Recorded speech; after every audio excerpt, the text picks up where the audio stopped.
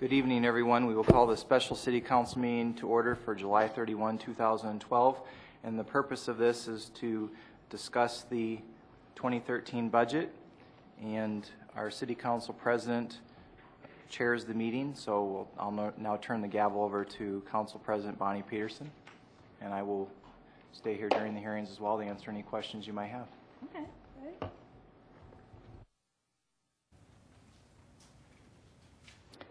Thank you, Mayor. Mr. Wright will be absent tonight. Are we supposed to get a quorum? Do that for Charlene? Roll call. Lorente? Scott? Here. Wright? Clayton? Peterson? Here. Doyle? Here. Lewis? Oh, here. Roberts? Here. Sasso? Here. Nordstrom? Here. We have quorum. Thank you, Charlene. One of the handouts that you have here tonight is called Budget Review, Tuesday, July 31st. And what I did was I took the questions and answers that we've received so far and lined them up with the speakers that'll be speaking so that you can look and see what answers have already occurred. And I would just remind you that you're the board of directors on the board of directors for the city, and we need to try to avoid micromanagement. And we want to, there will be items that you will want to work on, but some solutions and changes won't occur inside this budget process. For instance, if you want to change the way something's done in a department, it will need to be done outside of this budget process. So, but we will keep a list of those things also that are that you're interested in. And let's see, we're going to take a break. Let's see. Well, whenever the let's see, supposedly at 6:45 we'll have a break. That's scheduled, but we could always take one sooner if we need to.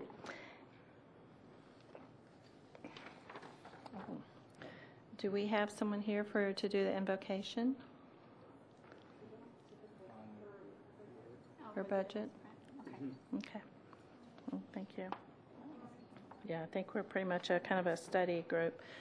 And I'm going to turn it over to Charity. She has some things she's put together, and then we'll see if you have any questions, and then we will invite Greta up when it's time. Thanks.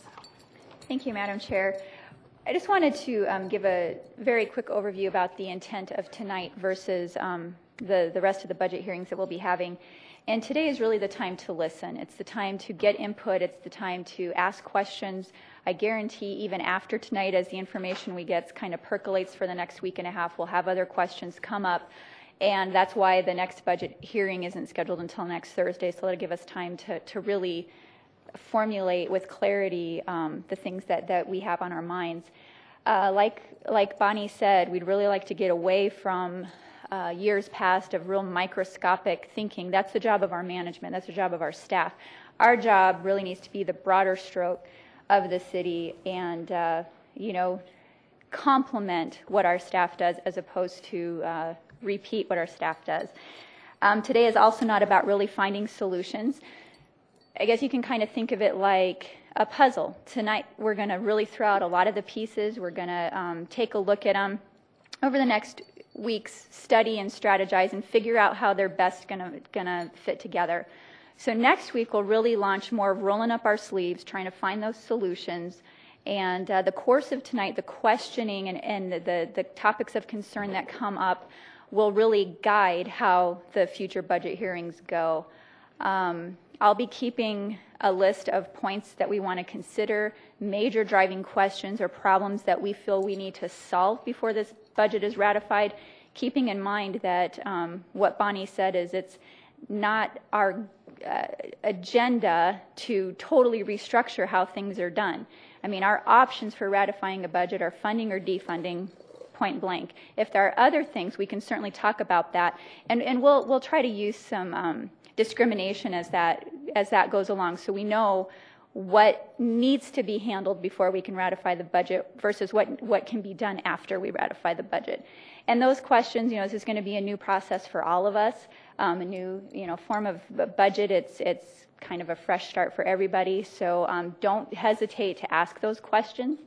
And with that, I think we'll just, actually, we could probably get started early.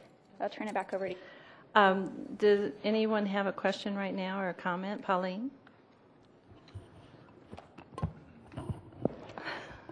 I was just going to let the council know that this also will be different in the fact that we have told the department directors that there will be no formal presentations, that this is merely a time that they are going to be present so that you guys can ask them questions pertaining to their departments. We did not want them, the mayor and I had the conversation, we did not want them to have to be at every single budget meeting by chance that a question might be asked, so this is kind of their scheduled time for questions, but nothing formal will be done because with the format of this budget, this year with the budgeting for outcomes, a lot of what they typically would have presented is included in their indicators and things to look forward to and that type of thing. So just to put that on the table now so you're not surprised when they're not giving presentations. Okay. Thank you, Ms. Pauline. Doyle, did you? Yeah, I just wanted to add to that. So we won't be making any motions tonight. It's just input. It's utilizing staff's time to the best of our ability. And again, if someone's really on a roll and the information is of value and our eyes aren't glassing over, I say we utilize this time as much as we can. Including questions, really get that out, start to feel comfortable. No question is a dumb question today. Just we'll keep track of everything. Evidently there's a dissenting opinion on that one, but we'll keep track of those things, and as they come up in the coming week and a half, we'll just keep adding to that list until we know really what it is we need to tackle in the weeks to come. Thank you. Yes, and I also didn't know if Mayor Quaker, if you wanted to make a few comments. I applaud you for trying this new budgeting for outcomes because it may not be perfect this year, but it's the way we should be going because we should be able to look and see if all our goals, everything, our budget lines up with our goals, and so that's very important to do that. Does anyone else have any questions or comments before we start? I want you to feel free. There's food in the caucus room. Feel free to go get some and eat. We don't want you having low blood sugar and acting out here in public. I know we often forget that we're on camera, so we'd hate for that to happen. And we are running a little early, and I see that Greta has come, but she may still need a few minutes to get her act together. But we're just, Greta, we're running ahead of schedule, unlike what we usually do. So if you would like to.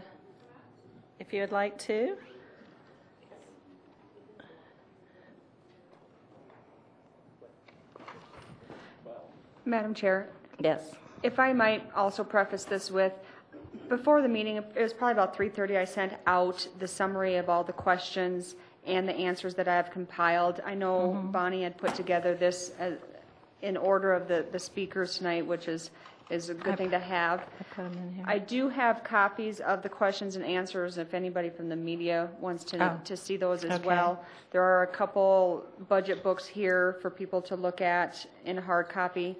And I know when I had spoken with Chad briefly at the picnic for the employees, he commented that he didn't, basically that he didn't know what questions to ask because a lot of it was so condensed that he didn't know some of the specific things where he was looking. And so I've also done a summary page breaking down what's all combined in this budget book for each of the subsections. So I can hand those out to the council as well, if that would be okay. Awesome. Thank you, Pauline. Do you have those separate, the summary from the questions? because I think I would like to see the summary. The questions you will have had emailed to you, so I mean, you're certainly welcome to have all the questions. And I tried to take those and put them in this brief format for align with what we're doing tonight.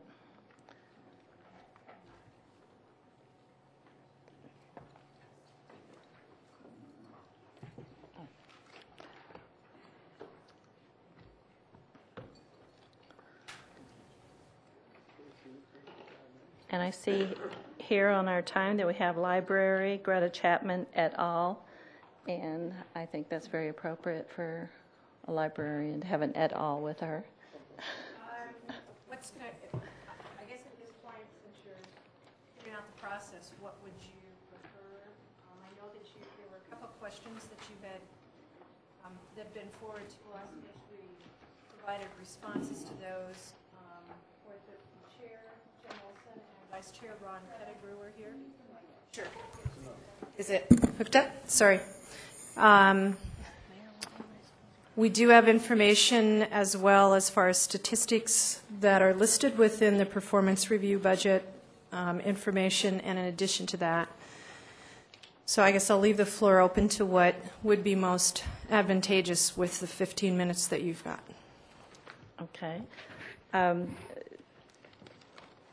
you see, there was a question, I think,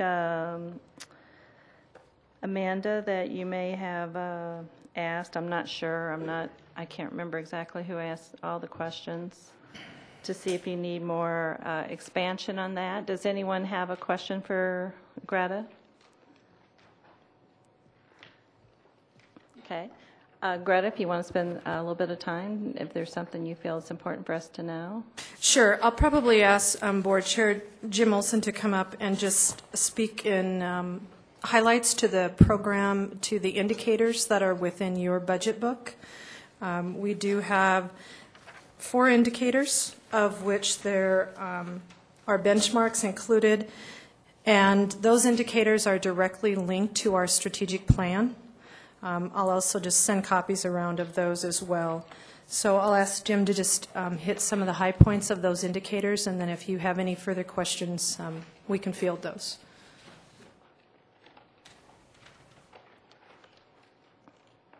Okay, thank you. Thanks, Greta. Good evening.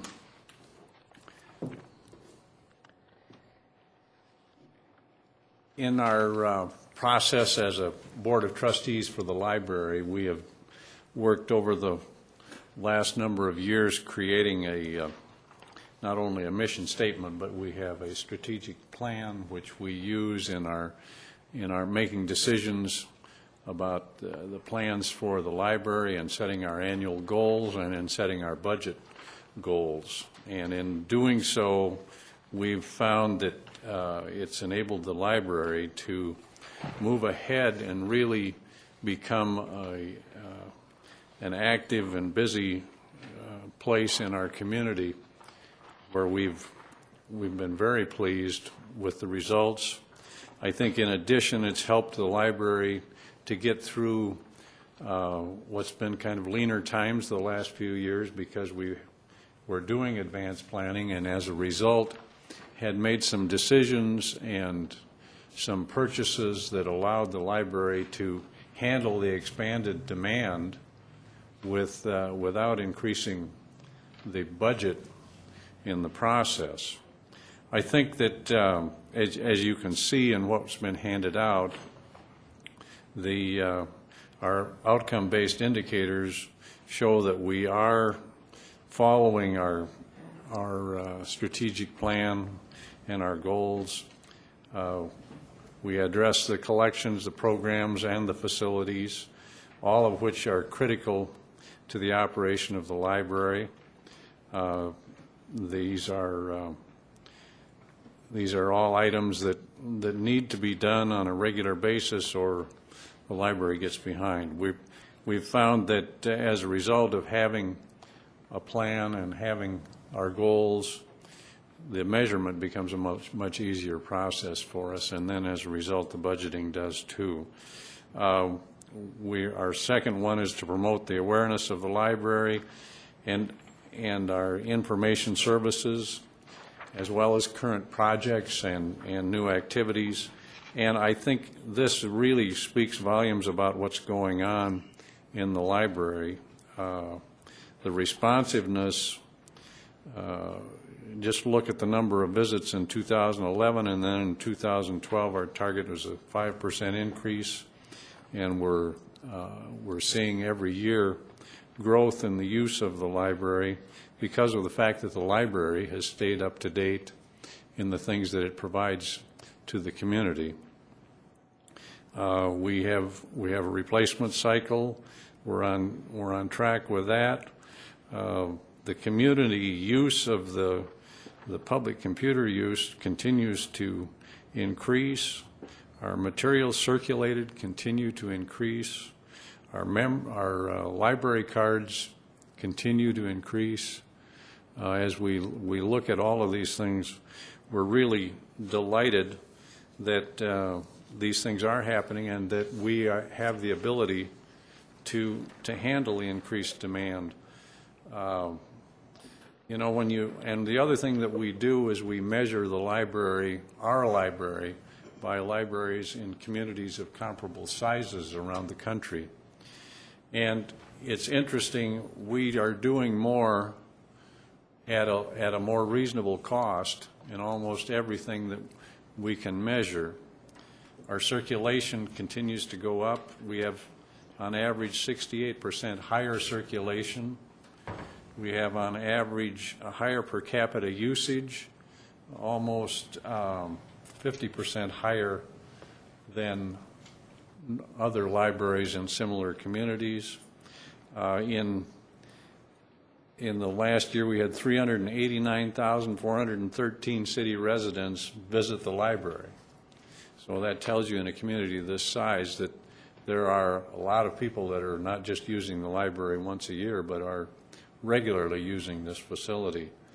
It equates out to over 1,000 visits a day. And so the library, between the main library downtown and north, are busy places. In addition, we're looking at, as you know, opening up the East Branch. That should open here in the very near future. The target was August, but it looks like it's probably moving back a little bit because of delays in construction of some of the other parts of the Western Dakota building out there. But the library facilities are moving along well, and we would invite you to, when the opportunity arises, to come out and take a tour with us, because it's going to be state-of-the-art in a number of ways, and it is really a unique partnership that we have with the school district, and again, a great opportunity for the city and the school to share resources. So we're excited about this. We're not. We've planned very well for this, where we hope that we can continue without asking you for more money just because we're doing this, because we have planned ahead for it. Okay, well, thank you. I know you have a great library and a great board, because, boy, if we could all say we had twice as many patrons as the national average, I mean, that by itself is very, very impressive. Any questions? Mr. Nordstrom. Bonnie, just a general overview question for Greta. I'm assuming it's Greta, that you were present at budgeting for outcomes. Was there anything of interest that in that report or that discussion phase that drew some particular attention for you? I'm not sure I understand the question. Sure. The budgeting out for outcome process that we went through and did an exercise on this in the last fall. 9 months or so? Yes. So, is there anything that came up in that discussion that struck you as an item of interest? Perhaps the line of questions, just the general process, and your comfort level with the process itself? I would advocate that what it has been for the library and the board is taking the next level to the budgeting process. So in our case, because we've had a strategic plan for a number of years, it's taken what information has driven the costs throughout the course of time and put it into a context where I think not only for the trustees, but hopefully for the council as well, takes a lot of complex information and puts it into some very concise indicators. I've been involved in this level of budgeting in another time. So to a certain degree, to me, it's taking things to the next level.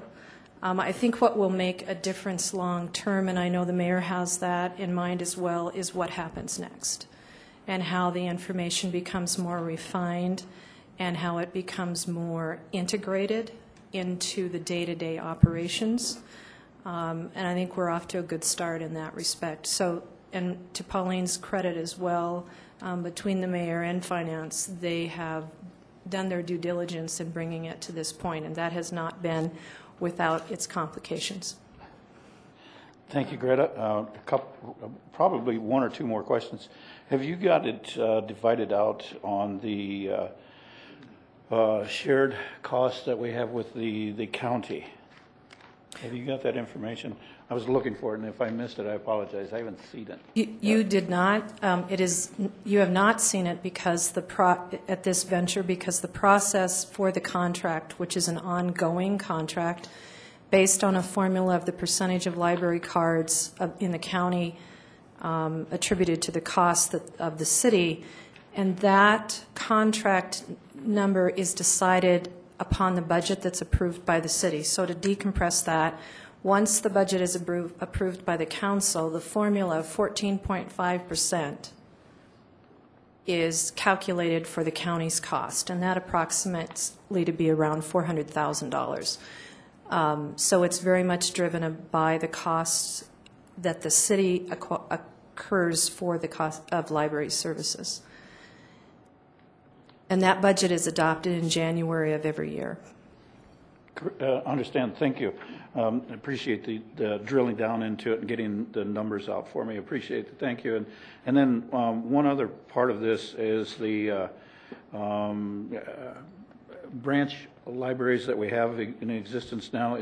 We've got some more planned for the future. Is that correct? Yes, there is a design on paper for the west side of town at the West Middle School.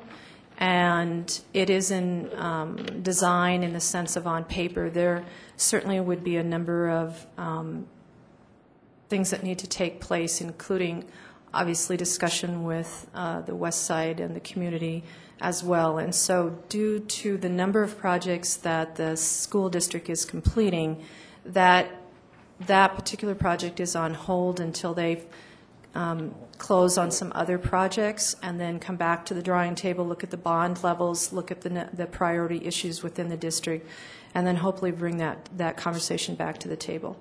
And let me just also add on the contract with the county library services, the best way I can describe it to you is there's a prenuptial agreement. And what that means is that if that contract should no longer exist, it will not affect the services to the city of Rapid City. So we are very clear about this relationship has good beginnings and it's in a good situation, but if the day should come when that's no longer the case, it will not affect the citizens of Rapid City. We don't have the funding intermingled. Thank you, Greta. I'll yield the floor. Okay, thank you. Alderman Sasso. Thank you, Greta. Just one question, and I think this is probably a little bit more for benefit of council members. One of the things that you have listed is maintain a replacement schedule for library furnishings and equipment for replacement. Can you talk about that just for a moment and how you've done that? Sure. A couple of things, as in all departments have been impacted, as well as the community at large with the economy. So things have been set aside that were due for replacement, and so that's why you see in our indicators 66 of a replacement cycle for 2012 and 75% for 2013 to come back up to the levels that we were prior. We have programmed in everything from HVAC to carpeting or flooring to furniture, lighting. I think those are probably the major components. Windows can get kind of spendy at time as well if they get damaged. So at the downtown facility that's owned by the city, we have all of that programmed into a replacement cycle. So that's what those indicators represent. We also have all of our technology programmed into a replacement cycle as well. Pretty much what you see is on when we buy something, we plug it into a replacement cycle if that is if that's the case in fact, so that whatever we purchase we sustain. Thank you. Any other questions? Mr. Laurenti. Thank you, Chair. Greta, I had just a question on technology. As you know, we've talked, I think when I first came on the council, and technology was one of the things we talked about and the evolution of that. My further question about that is, as part of your strategic looking forward with the library, its impact on the technology's impact on FTEs and your budget. Can you talk about that a little bit and where that will go based on that? Sure. Again, as Board Chair Jim Olson talked about, we do comparable standards on an annual basis, and FTEs is one of the standards that we take a look at comparable to other cities of similar size. We are average. We don't have above or behind or below the numbers of FTEs that we have. But one of the things that we continue to do strategically is to maximize the use of technology, in particular when it comes to labor-intensive processes. So if I'm following the track that you're talking about, Councilman Laurenti, it is when we went to add the East Branch, we didn't add staff. Part of that is because we have a working agreement with Western Dakota Tech to add a full-time student worker. That had to be in the agreement because we couldn't add a whole nother facility and add all those hours and not increase the staffing, but at the same time, because of technology, it didn't have to be a high entry degree position. In moving, we haven't added staff, I believe, I want to say, in 2008, when we added the North Branch, we did add an FTE. But we don't project at this point to add staff in the future because of what technology is doing.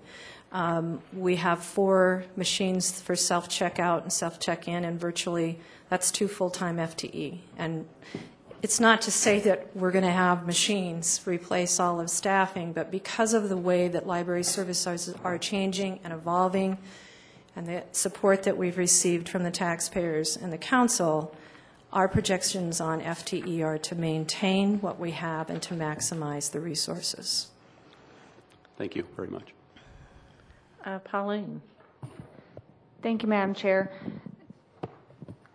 I need to point out in the library budget, when we took the interdepartmental charges back to 2011, I failed to deduct the charge from the energy plant to the library, and that was actually deducted in 2012 because the energy plant quit doing services for the library, so really that should be deducted as well. So when it comes time for the final budget, it will be $5,844 that will be reduced in the library's interdepartmental charges, and then the offset would be to the energy plant. So, can we keep it? Just needed to ask. That would be totally up to the council, but I do want you to know that to be proper, because the energy plant is not providing any services, they really should not be getting charged for it. So that will be deducted from their budget on the interdepartmental charge side. We won't ask. We've had good support, and the mayor's put things. We had $25,000 basically for recovery from the last 3 years. And the mayor put forward with the board as well $10,000 towards it. So we're only $15,000 behind over the last 3 years, because part of that is we found 150, I shouldn't say found, we worked strategically with technology and found close to $150,000 that we no longer need due to that fact. So technology is key for us. We just continue to look in that area. The other part I'll just simply say in that respect is the change in the energy plant was because we put $15,000 worth of HVAC settings is the simplest way to say it, and what used to be monitored by the energy plant is now monitored through the facility's cell phone. Okay, thank you so much, Greta, for your great leadership. Pauline, could you tell us again what that amount is? 5,000 and $5,844. Being we're talking interdepartmental charges, something else that I would like to do between now and the final reading of the budget is to get rid of the general fund to general fund interdepartmental charges. There was a concern that it would have effect on our federal grants, but I've confirmed that with Cameron that no, it would not. And so that is basically at this point a paper shuffling. And so that will kind of streamline it a little bit. So when you get the final budget, if you look at the individual departments, the interdepartmental charges will change a little bit because of that. It may look like in total the budgets went up, but they all net together to be the same amount. So just to forewarn you. Okay, thank you. Any other questions before we move on to the airport? Okay. Oh, yes. Mayor. Pauline, for the benefit of the council, could you summarize, when you say paper shuffle, what the general fund to general fund interdepartmental charges meant for your office and why it's so important that we get rid of those? Give me a second if you would.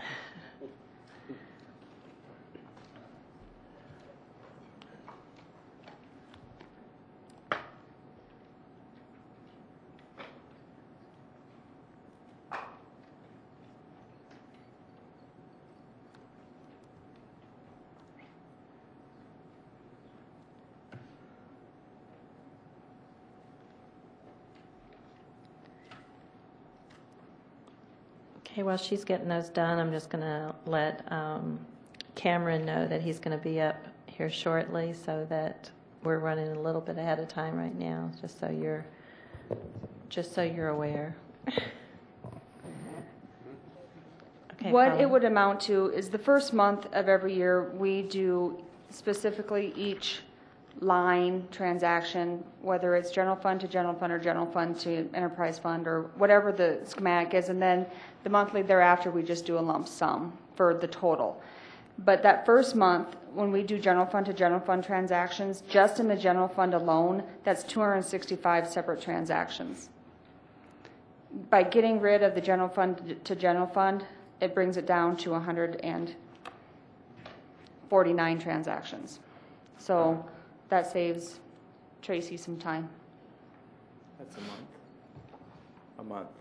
We do it the first month individually like that, but then we lump it together as a total per month charge after that. And we do that so that way we know for sure how that additional monthly charge is broken down.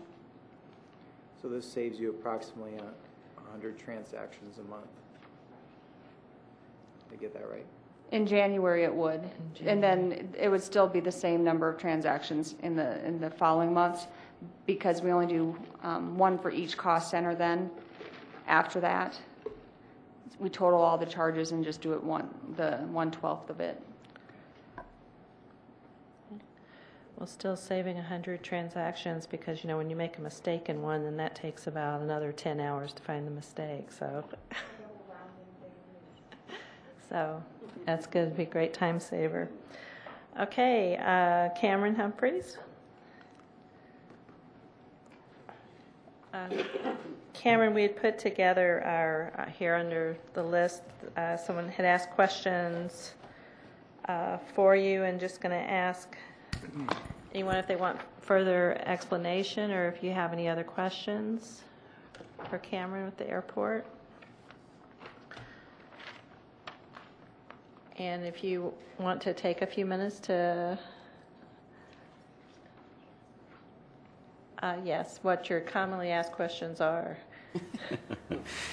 Thank you. Or And why thanks to the council for inviting me down here to talk about our budget. I want to introduce Tony Broom, who's behind me. She did the yeoman's work of preparing this budget on behalf of the airport board, and then have the airport board review it, and then submit it to the mayor and the council for approval. A couple of things about the airport that I would bring up is that the airport is a full enterprise fund. What that means is that we don't rely on any tax money from the city for the operations and maintenance of the airport. All of the funds for handling the operations and maintenance of the airport is derived through rates and charges for tenants and users of the airport. About half of our revenue comes from both the rental cars and the parking lot. So the vast majority of the revenue for the airport doesn't come from the airlines, actually. It comes from parking lot and rental car revenue. The airlines account for about a quarter of that. And then about another quarter of the operational budget comes from other rates and charges for airport users. Annually, our operations and maintenance costs around $4 million. That's the budget that you have before you, is close to $4 million. We're not really looking for a big change in the O&M budget. As a matter of fact, if you take out the wages and salaries and associated benefits out of it, we're actually down by about 4%.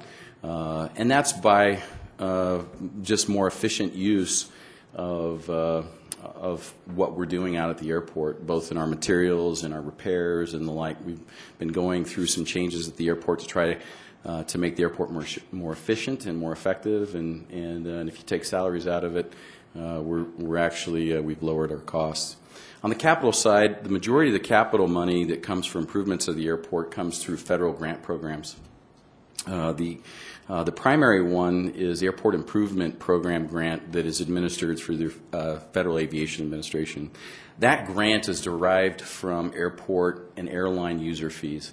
It's not out of the general tax fund, out of the U.S. Treasury. It's out of the Aviation Trust Fund. That money is redistributed back to airports to help pay for improvements. As a matter of fact, we just got a $2.3 million grant for our recent terminal remodel and expansion project. The other main source of capital funding is through passenger facility charges. That's another federally managed program, capital improvement program. And essentially what happens is that when a passenger buys a ticket on an airline that's departing out of Rapid City, $4.50 comes back to the airport to help pay for capital improvement projects. Occasionally, the city will step up and help pay for capital improvement projects. Noteworthy to that is recently through the Vision 2012, the Vision 2012 program, the airport was given $3.5 million for the $20.5 million terminal remodel project. So that's kind of a basic overview of our budget. Okay, great. Questions for Mr. Humphreys? Mr. Sasso?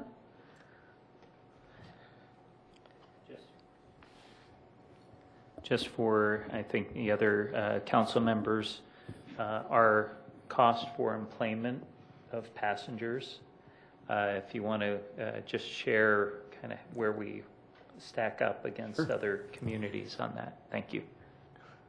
Thank you for the question. It's something that we can certainly as a community be proud of. One of the key indicators for airports around the nation for how efficient they are is the cost per enplaned passenger. And the way that you derive that number is you essentially take the number of enplaned passengers and you divide that by how much it costs to keep the airfield running. Our cost per enplaned passenger is around $4.50, which is very, very low. Average for an airport, Rapid City Regional Airport size, is somewhere around $11.30. For all airports, including the large airports like Denver International, Minneapolis, and the like, you get northwards of $14.50 per passenger. The airport is very, very efficient. The fact that we only employ 27 full-time employees and maintain the airfield top to bottom with those 27 employees and manage it is a very efficient, something that we as a community can be proud of. Anyone else? Mr. Lunte. Thank you, Madam Chair. Excuse me.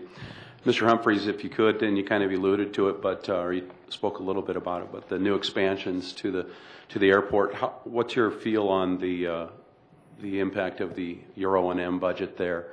And does your 2013 budget reflect the needs and that type of thing with the new expansion? If you could. Thank you for the question. When we undertook the project to expand and remodel the terminal building, we took into consideration any increases in O&M. There is going to be some slight increases, but not a lot.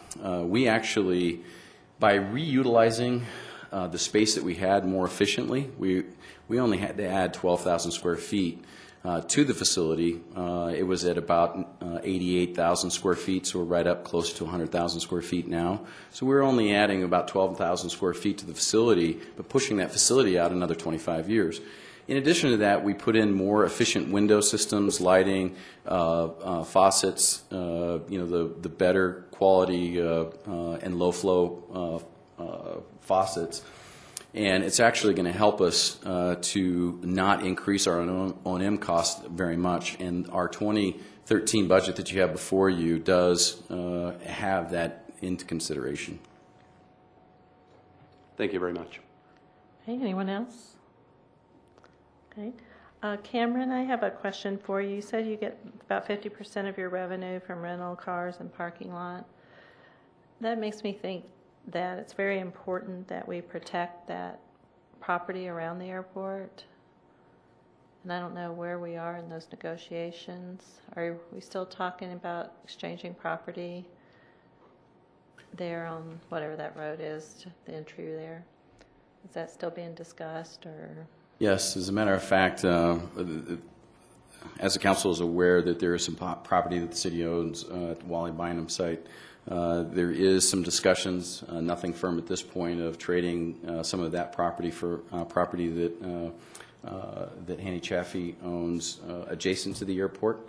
That would be prime property for development for airport, and we're currently discussing that. We don't have anything other than in process right now. What we're doing is we're actually getting an assessment of the property, both properties, to determine their actual value.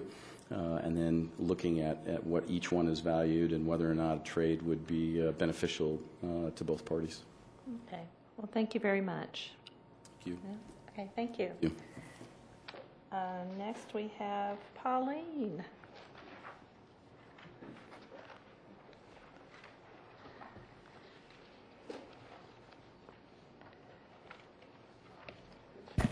I actually feel like I should be over here during my time. So one of the questions was about our interdepartmental charges, and I appreciate that concern that we only had the cost centers listed. And so Tracy did hand out a spreadsheet tonight that for the interdepartmental charges that had both the cost center number and the description of that, so you know who's getting charged what. So that should help you with that determination. If you look in the finance budget for the general fund, that is strictly our finance office, 17.5 FTEs on that. And so then we have more budgets that we are responsible for under the other special revenue funds. That would be the RSVP program, which is a grant program. In 2011, the city did give them $20,000 from the general fund, and they also began applying for our community investment funds, and in 2011 they received $4,000 from that source as well, and then they are going to receive another $4,000 in 2012. Other than that, they fundraise their money or get grants both from the state and the feds. The other two are the bid districts. One is the hotel bid that the CVB gets the money, the majority of the money for that, and we can discuss that further when the CVB is actually here.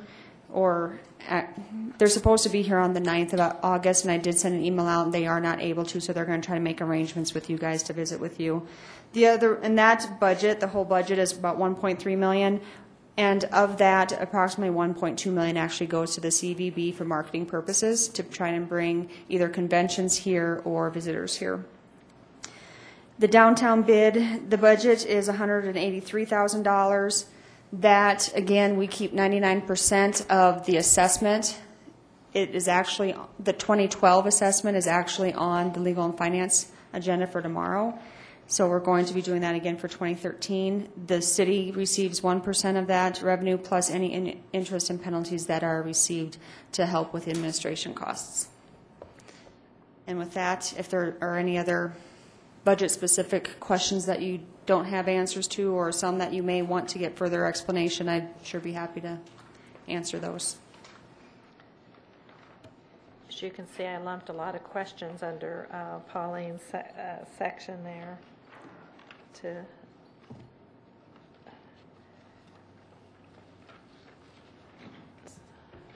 can give us a minute to look. Oh, Mr. Nordstrom.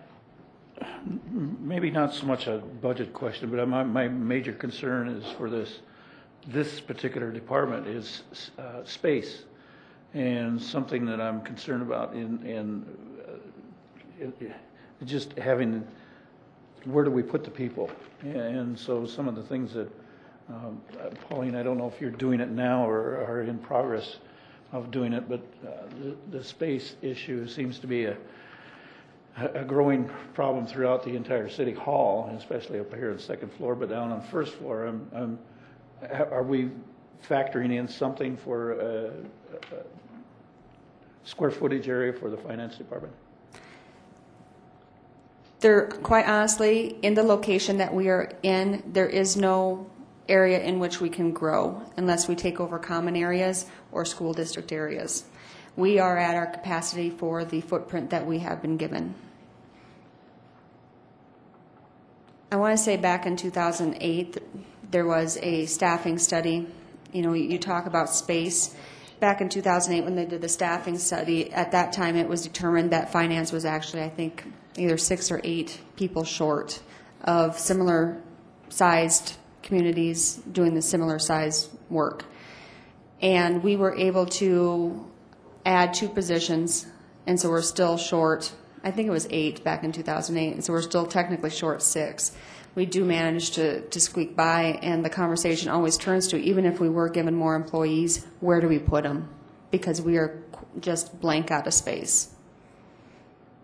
Agreed, and I'm just bringing it to attention to everyone so that it's not only in the finance department, but in some other areas of the city hall that we're starting to outgrow the seams here. So just an awareness issue. Thank you, Pauline. Mr. Laurenti.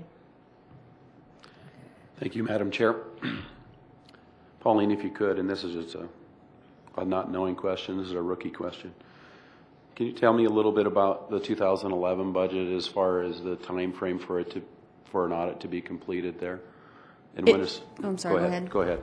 That's good. The audit actually, to meet all of our bond covenants, has to be completed by September 30th, and that's also grant requirements. So the 2011 audit will be done by September 30th of this year. All right, thank you. Thank you, Madam Chair. Hopefully sooner. Any other questions? Comments? I would just say that our finance department is really the backbone of the city as far as keeping us on the straight and narrow, and appreciate the work that everyone does there and the solid advice that we seem to get. Amanda.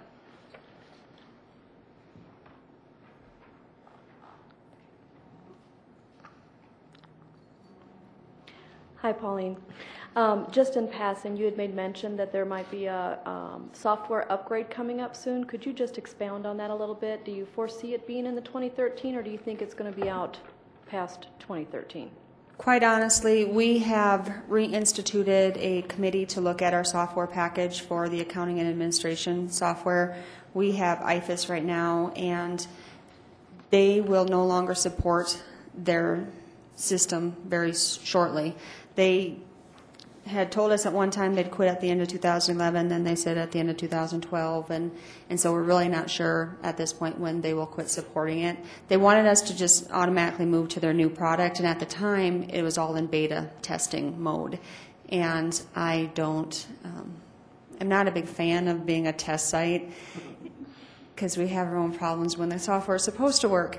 And so this committee is getting together. We're actually meeting tomorrow, or Thursday, to discuss it again. We would like to have a selection made as far as what software we want to go with in the beginning of 2013.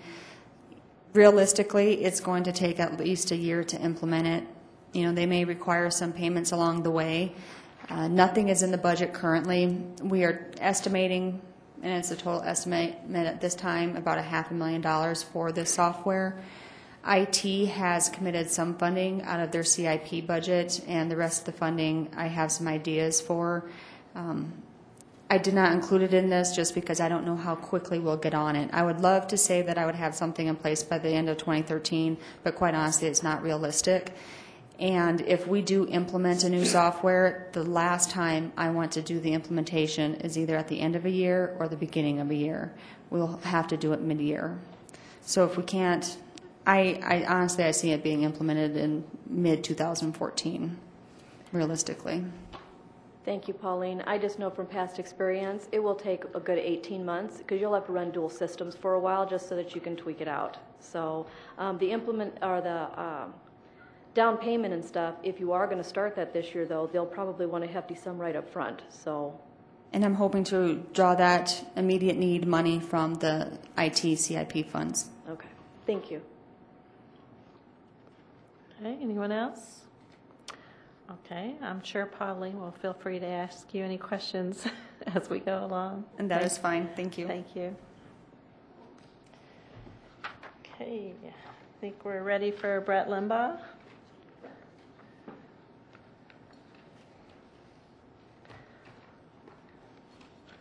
Brett, this is how we keep our staff on their toes, being early for a change. Great.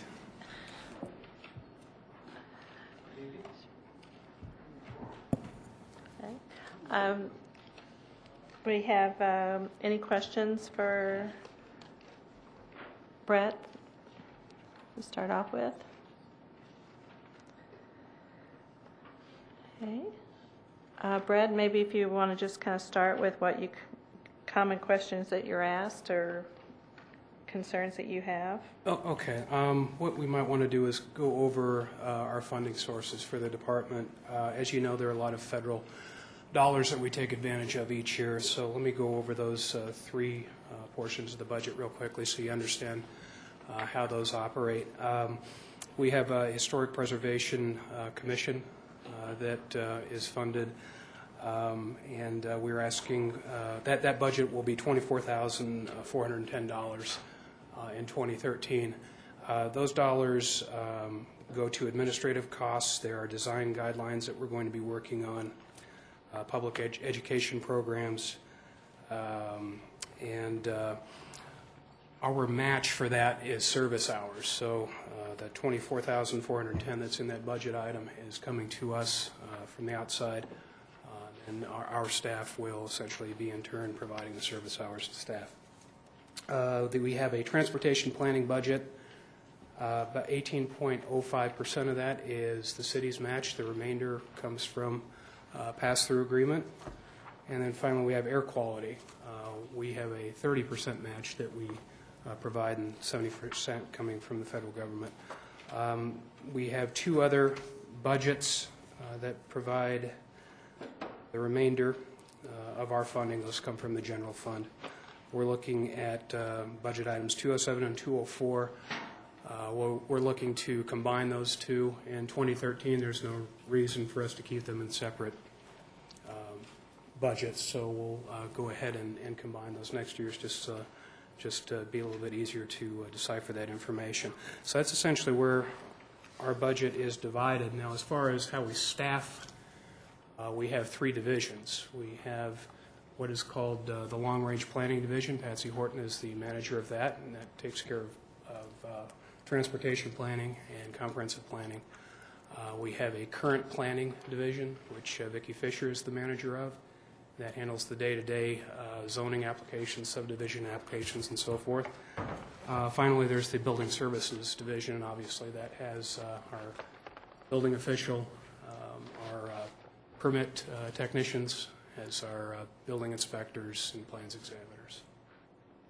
So very quickly, that's an overview of the department. Okay. Questions? Ms. Scott. Thank you. Just a real quick question. I know that there were some professional fees that were needed for the Big Sky. Is that also included in the 2013? You know, the vast majority of the legal fees that we needed for that case have been expended, and it's my understanding, and I'm not sure if Wade can chime in on this or not, that we're nearly done with the Big Sky case. Mr. Nyberg?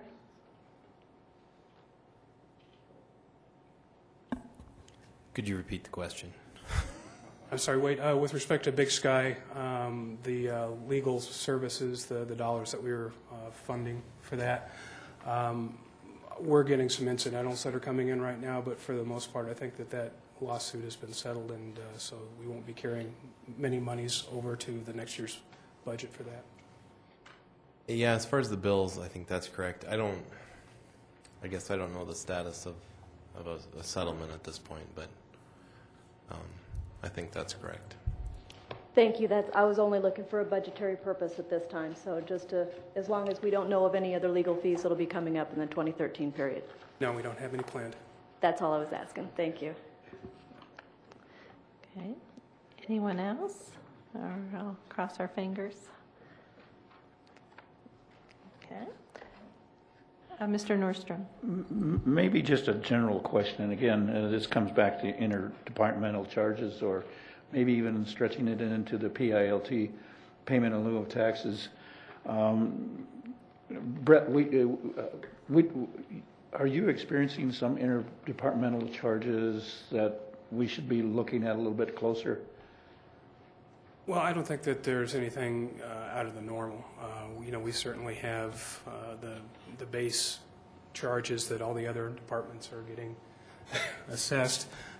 Whether or not I agree with that program, I would say no. I don't think it's a good use of our time, but there's nothing out of the ordinary. Thank you, Bonnie. And maybe it's just something that we can take a little bit further look at as down the road on this.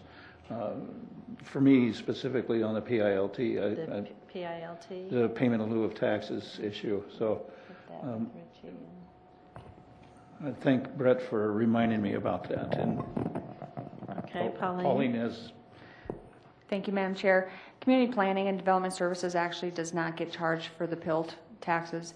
Those are just basically for the enterprise funds that receive, you know, the fire service, police service, the taxes. Like they're a form of interdepartmental charge, but it's for in case you need the fire service, in case you need the police service, in case it snows and you need your street plowed in front of your business, that type of thing.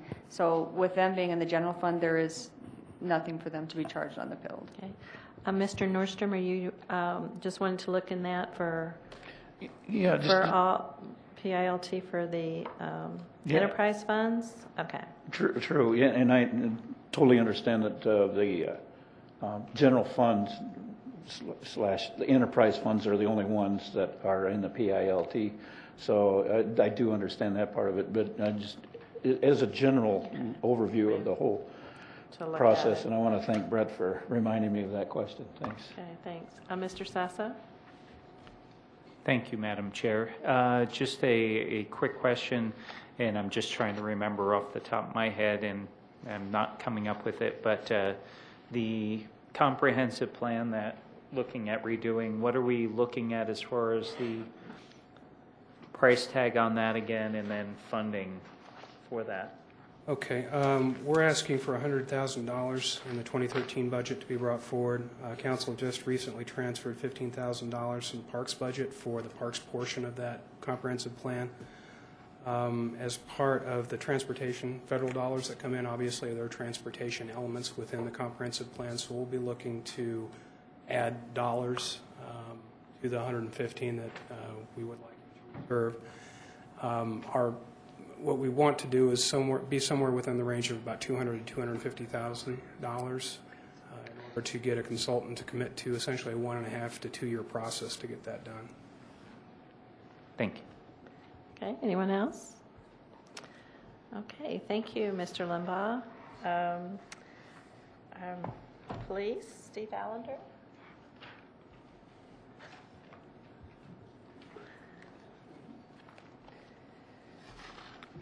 Does anyone have questions for the police chief? We have kind of the question and answers that you'd given earlier on our sheet here, so. And if no one has questions right off the bat, okay, so you want to tell us what your concerns or highlights that you want to give us? Yeah, I have, I think of the questions that I've received from the council.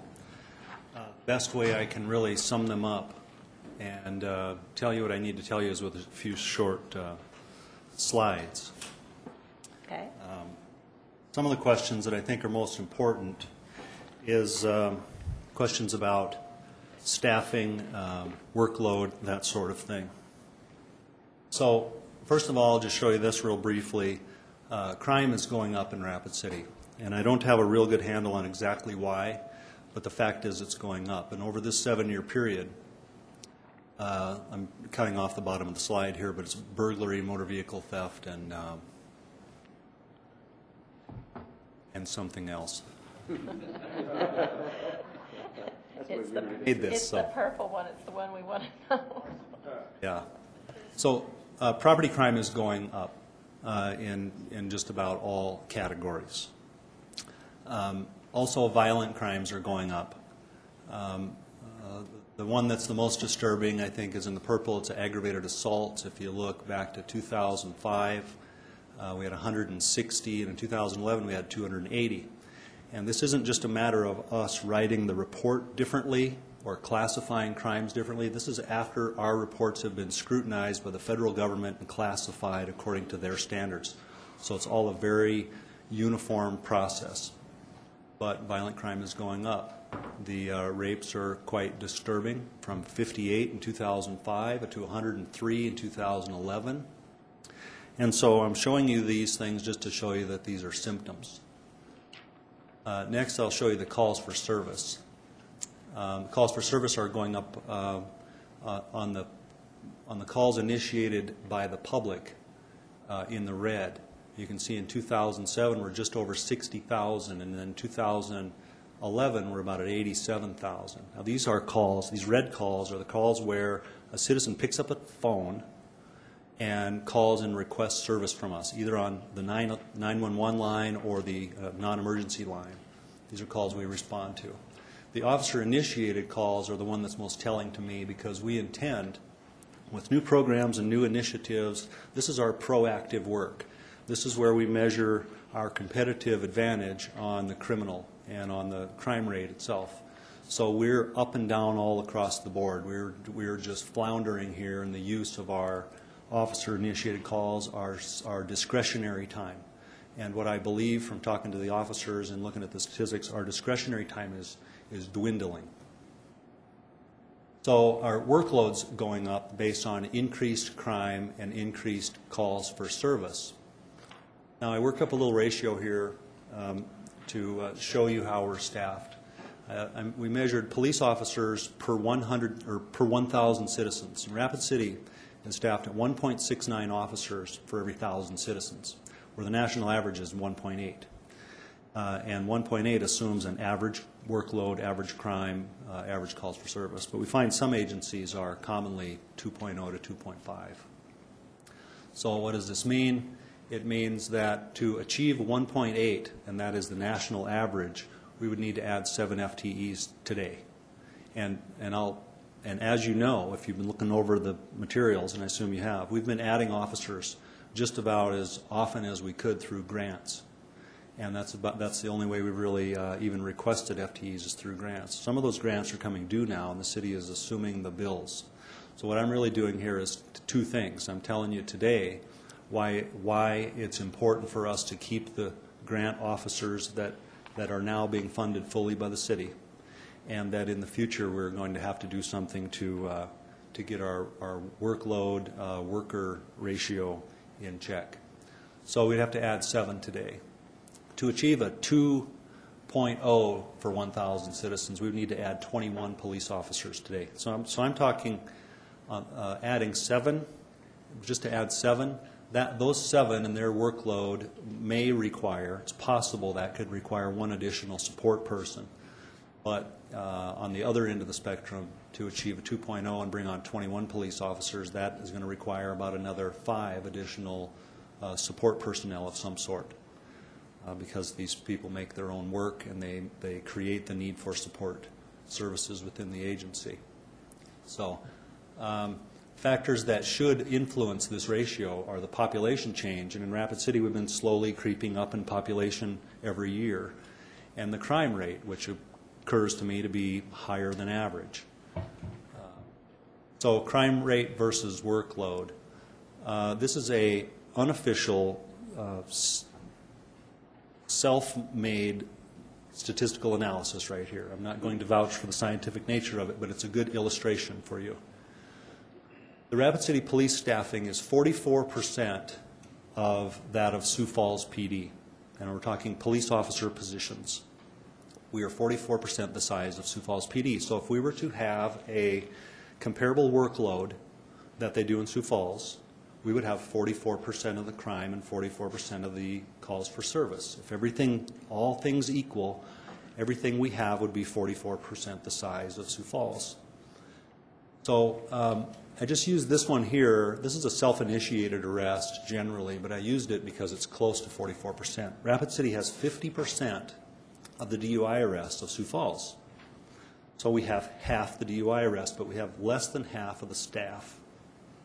So this actually represents a 6% increase in workload. Do you see, you get my drift on this, what I'm trying to illustrate? So that's on DUIs. We have 57% of the motor vehicle thefts. So now we're up to a 13% increased workload. And a motor vehicle theft, that work involves, as you can imagine, taking that report, taking measures to locate the vehicle, arresting and prosecuting the offenders, and so on. We have 78% of the robberies of Sioux Falls. We have 92% of the rapes. And we have 108% of the aggravated assaults. We actually have more numbers of aggravated assaults in Rapid City than we do in Sioux Falls. Now, I don't say this to tell you that Sioux Falls is lazy or doing anything wrong. I think we all envy, our department envies Sioux Falls and the workload that they have. I called the chief and talked to him about this, and he said it would be nice to have more, but they can't complain. They have a fair workload. So I'm just illustrating that our officers are working hard, and I believe now, and honestly, this evidence has just come together in the last couple of weeks. I think the evidence points to the fact that we've reached our saturation point, and we're starting to lose the one thing that's so precious to us in providing service to the community, and that is discretionary time. A time where the police officer is free from a call and can go initiate a contact at a citizen's house, can check on something that wouldn't normally be checked on, and so on. And when we lose that, we're going to be in a big problem. So, and I don't say this next part to be sarcastic at all, although if you know me, you might think that. But what we need here is a multi-year staffing plan, because I think we have done a lot with the use of grants, and we should use grants occasionally, sparingly. My position is to get us out of hawk now with the federal government before we start more rounds of grants. The compliance issues and the paperwork and the multiple officers coming off of grant funding all at once, I think is a little confusing and awkward. So we need a multi-year staffing plan. It can't be put off forever. We'll see bad results if we put this off. And there's an alternative, and I'm not being sarcastic about this, but the alternative to staffing up to meet the need is to cut services. And they would be services such as these. We haven't analyzed these specific calls, but it would be these things that we might put in the nice-to-do category or less than absolutely essential category. So and honestly, we don't want to do that, and I don't believe anybody wants to do that, the citizen or the governing officials. So that's it.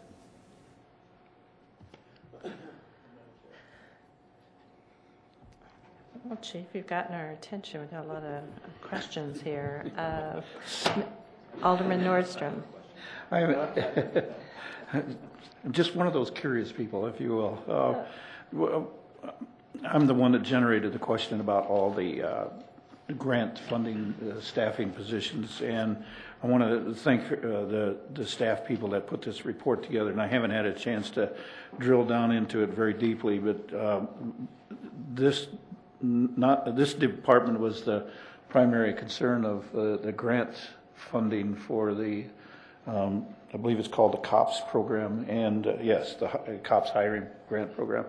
And when those grants are ending, and when and what we will have to do for replacements, or if we do go that direction, and how we're going to fund those staffing positions. So hopefully I'll be allowed to drill down into this a little bit farther, and I'd like to come back with some more questions later on the grant positions. About for the police department or for everyone? For everyone that's been in this report. I don't know if you've got it in front of you, but essentially it's this report here. It's quite lengthy, and the personnel put it together, and I just need to take a little bit deeper look into it.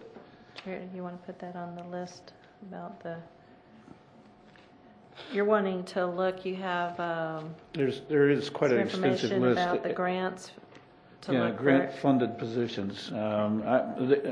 My original question is, how many do we have that are in this situation? And there's a report here with citywide that data. Yeah, and I just got this information tonight, so I need a little more time to, if I can study it. Mr. Roberts. Thank you, Madam Chairman. Steve, how are you tonight? Good. I know how good you are with facts and figures and statistics. So I wanted to ask you, on these ag assaults, how many are repeat offenders, or do you know? I don't know specifically how many of those are repeat offenders. Is there any way we could get that information, just out of curiosity more than anything, I guess? But I know from my position of seeing the same people over and over and over and over again for many years, that I honestly believe that some of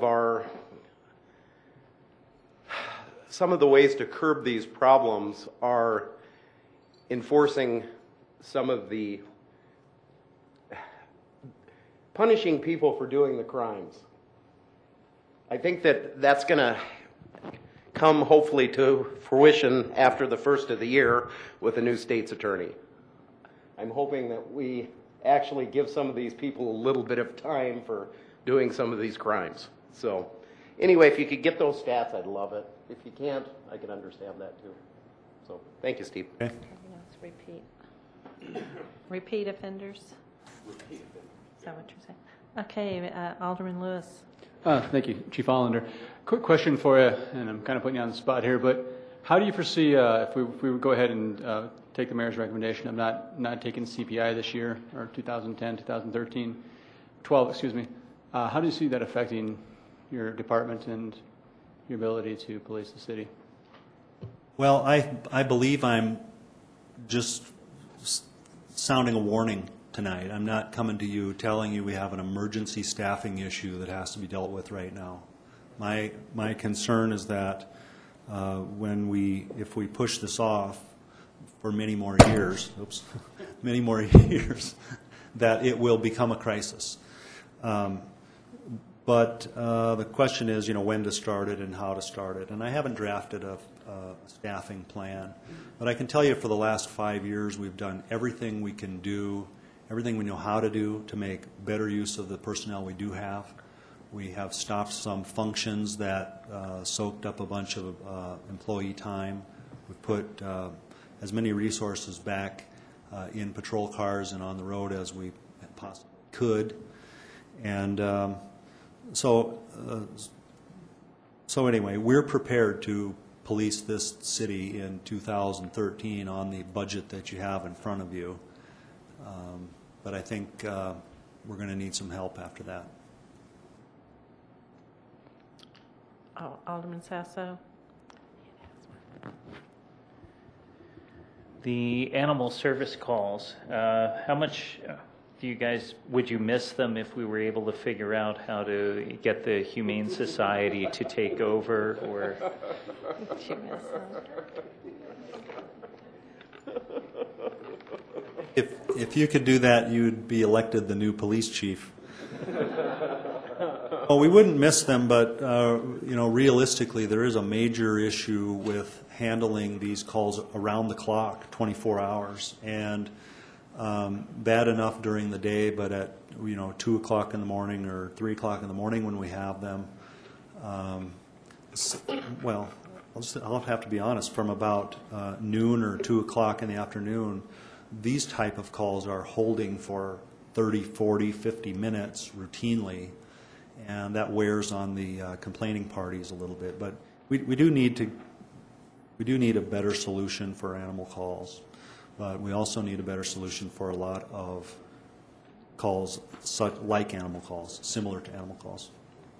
Just knowing that's something the Humane Society, I think they've thought about if they can get the funding to be able to provide 24/7, and just thinking that might be a little more cost effective and help you out just a little bit, even though I think you might miss some of those, maybe just a little, but okay, thank you.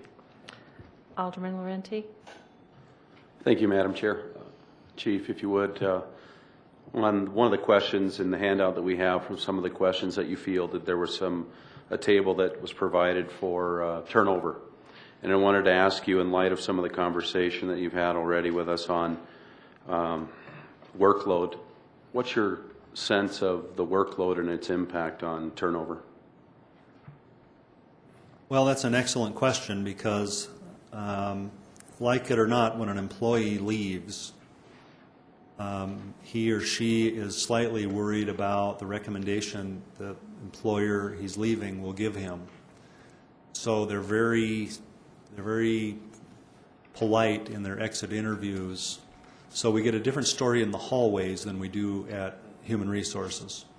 But in the hallways, they leave because of wages and benefits and workload.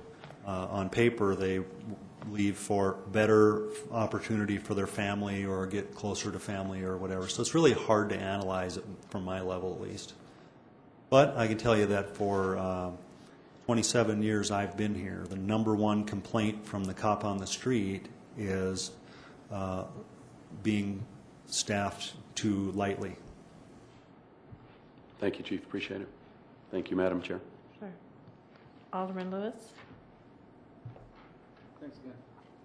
Thank you again. So, Chief, excuse me, going back kind of to my original question, how much, do you have any ballpark figures or numbers for us on how much it would cost us to get to, the full-time employees that we've talked about with your plan? Have you worked on those numbers yet?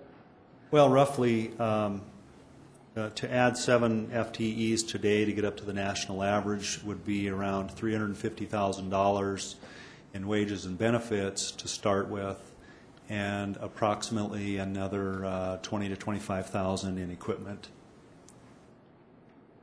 Thank you very much. Okay. Ms. Scott? Hi, Chief. On the 2013 budget, does it already include the city picking up the grant money that's going out? The officers, the FTEs that? Yes, all of the employees, even the ones that have been defunded beginning in January of 2013, are in the budget. They're all accounted for. So our budget looks very similar to other years, but the revenue, our projected revenue, is down. All right. And what's the projection of the grant money for the FTEs running out? Is it over a 5-year period? Is it phased out like pretty evenly, or? The typical arrangement for the police officer hiring grants that we get is we get a percentage of funding. Lately it's been 100% of the funding for 3 years. and the city is required to pick up the funding for the 4th year, and then there are no strings attached for the 5th year. Thank you. Thank you. Mr. Clayton?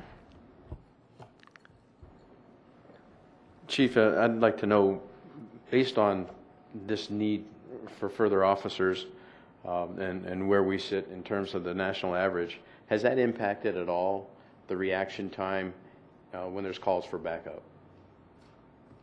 Calls for backup, no. Officers will drop whatever they're doing and back up the other officers. It has perhaps caused a slight delay in the responding time on run-of-the-mill calls for service, but no, it's hard to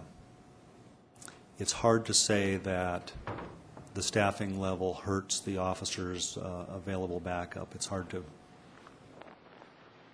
I think you could get a yes vote on that from one of the guys or one or two of the guys on night shift, but it may be in an instance. I mean, we have them where, and these are just occasionally, where an officer will call for help, but everyone else who called for help first has a more pressing situation. But we do have good support from the Pennington County Sheriff and the Highway Patrol as well that are in town. Well, it sounds like what you're alluding to is, as we become short-staffed, if I could use that term, that our police department becomes more reactive rather than proactive, and that proactivity begins to diminish to the point of disappearing. And it would only take one instance of a need for backup that doesn't arrive in time, or it's just not suitable, and then we as a community have placed you and your team in jeopardy. Well, that's certainly a possibility. And I guess you'd have to do a ride-along to see how this works in real time. But the chief complaint of the police officer is not that he can't get help, it's that when he arrives at that call, he's by himself, and he doesn't feel comfortable to. But he knows everyone else is busy, so he goes by himself anyway. And that's probably the biggest threat to the officer's safety. Okay, thank you. Alderman Nordstrom? Thank you, Madam Chair. This is kind of a staffing level question as well. Chief, have you got an update for us on the canine unit? We have 3 canines, 3 canine units up and running, and they're all trained and certified. I was just curious, maybe a couple of components to that question would be the cost of one of those dogs, and then are we getting to the point where we need a fourth unit? That's a good question. The canine officer is slightly limited on the type of calls for service that he will respond to or can respond to. He can't transport prisoners in his car if he wants them to remain intact. And those officers are slightly more expensive because these dogs are very expensive to maintain. So, we have currently 3 canine units, and we're paying the price of having about 4 police officers. So we've on paper, really, you could say we've given up a police officer position so that we could have these 3 canines. So again, we considered reducing the canines. We went through a trial period, and it was only then that we really got to see the value of these canine units. So it's possible. It's a balance. We're in the business to try to find the balance between having someone who can handle 1,800 calls for service in his year, to where maybe a canine will handle half or 2/3 of that, or something of that nature. So it's a balance, but something that would, sure they would love to analyze. Thank you. I'll yield the floor. Okay, anyone else have questions? I have a question for you, Chief. You had mentioned the misdemeanor crimes about possibly not go into those? Like what type of crimes are misdemeanor crimes? Thefts and vandalisms and trespassing and minor crimes of that nature. And I put that up there. That's probably the most drastic of all the examples I put up there, because we see departments doing that, but they're cities like Oakland, and it is really a black mark on the city when that type of thing happens. Okay. And when you said 7, you're talking about keeping the 4, the ones from the federal grants, and then adding 7. Correct. Is that okay? And I know Brian had sent an email today about Rapid City being in the number 10 on best small cities for aging, but Sioux Falls was number 1, and they mentioned their high economy and so it's not, crime is related to jobs, and I mean, it's a vicious cycle of things that we need to try to do. Okay. I wanted to tell you that a man walked in my neighbor's back door the other night, walked through her house, and when he saw her, he started running, trying to get out the front door.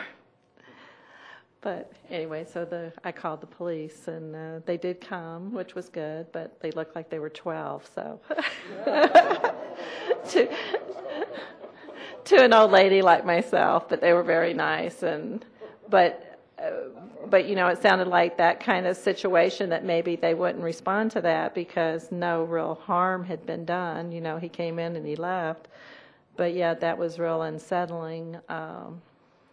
For my neighbor and even for myself. And don't misinterpret.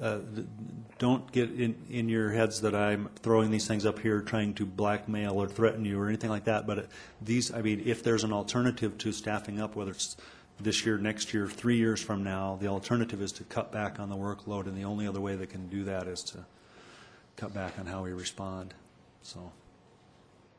Okay. Well, we'll certainly have that a topic to explore, and I'm sure we'll be talking with you more on that subject. So thank you very much. Thank you. And now the time we've all been waiting for, we're going to do a 10-minute break. That means 6:40, and we'll still be ahead.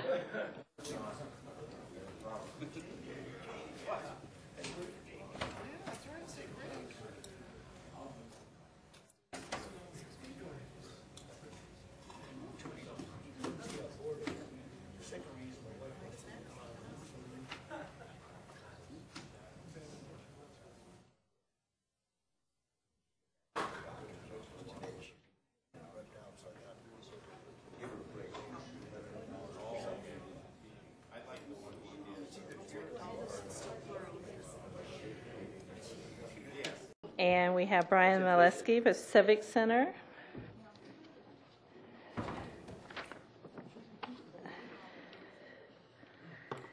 And if you can be looking at your questions or see if you got your questions answered, and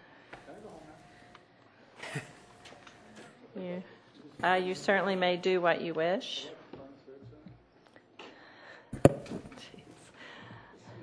Okay.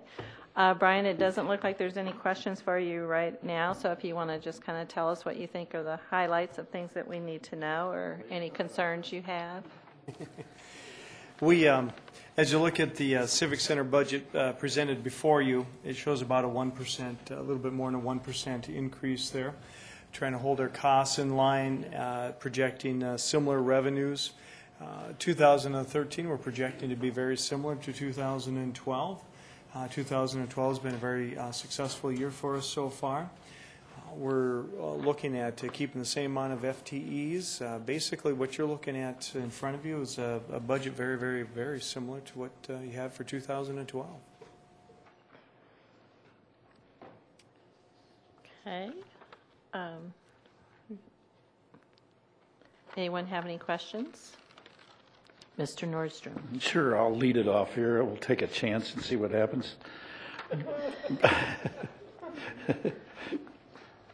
see if those would generate some other ideas. My again, is just an overall general question for Brian on the expansion part of it. Just thinking out loud, and I've never approached anybody else on this idea or anything like that. So I'm just thinking out loud here. What would happen if a contingency, and I'll even include myself in that other contingency, to come forward with another request for another economic development impact? So it would be, I'm going to say, an independent study. What would be the initial reaction, number one, and then if I came to you for a little assistance on the funding for that economic impact, I'd just look for a little reaction from you. Thank you. The council obviously can, as a council member, you can fund as you see fit. The Civic Center spent, I think, about $48,000 on the economic impact study that we did from AECom. And AECom is the same firm that did the Sioux Falls economic impact study. So the background for AECom is they're one of the largest firms in the world, and they do these in quite a few places. And we feel comfortable with the information that they provided. So. Yeah, I've just had a few examples of people uncomfortable with the AECOM report or AECOM report, and I guess right now at this stage I'm just thinking out loud. I'm not advocating anything or anything along that line or finding a funding source yet, but I'm just getting the feedback right now from a few sources that are not comfortable with the AECOM report. That's why I'm suggesting this. Okay. I know we're dying to ask Brian lots of questions about the expansion, but if we could keep our questioning to this year's budget, and we'll have plenty of time to ask him other questions, that would be good. Alderman Lewis. Thank you. Just a quick question. On item 4250, repairs and maintenance, we show a $58,000 increase for this year, request for this year. If you could please explain to me what that'd be for. Thank you. If you don't mind, Tracy Heitch, Assistant GM in charge of Finance, is going to answer that question. Thank you very much. The repair and maintenance is a factor of the age of the facility. We keep records obviously for multiple years, and that's unfortunately one of those factors that continues to increase pretty substantially percentage-wise as we move over the course. I think we took a look at the last 8 to 10 years, and it was a substantial increase each and every year. One of those things is trying to prevent as many issues as possible, but obviously with the age of the facility, we're going to continue to experience those increases. Excellent. Thank you very much. Anyone else have any questions or comments? Okay. Well, thank you, Brian, for coming. Thank you.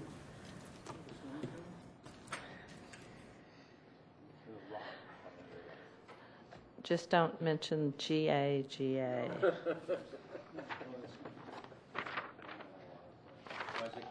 Okay, let's see. Parks and Recreation.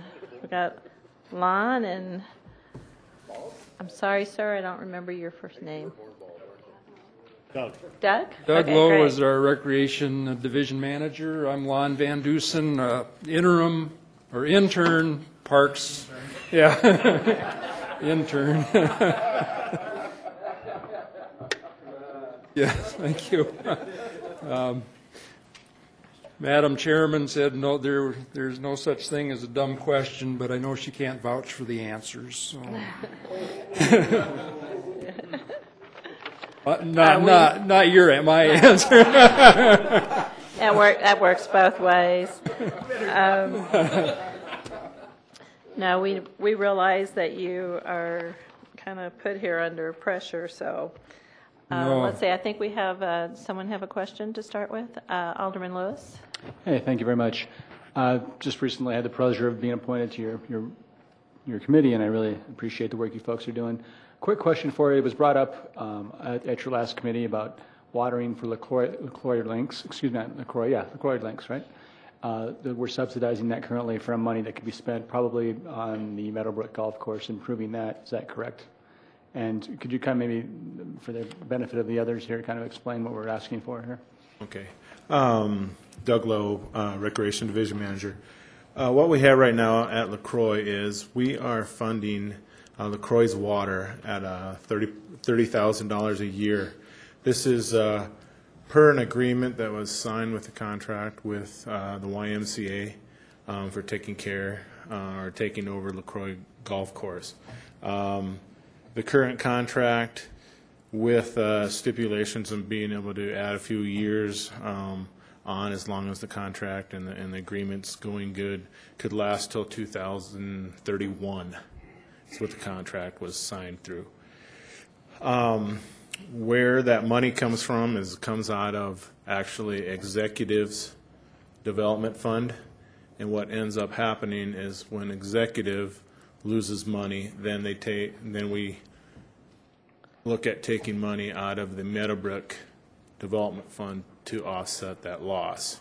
So in retrospect, what ends up happening is, for the most part, we take $30,000 out of the Meadowbrook development fund to pay for that water.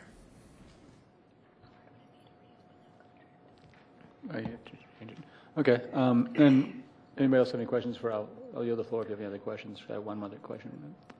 Alderman Sasso? Go ahead. The restaurant, looking at that, and I guess some of the options that are available right now. What is the cost that you're looking at for running the restaurant? Is about $387,000?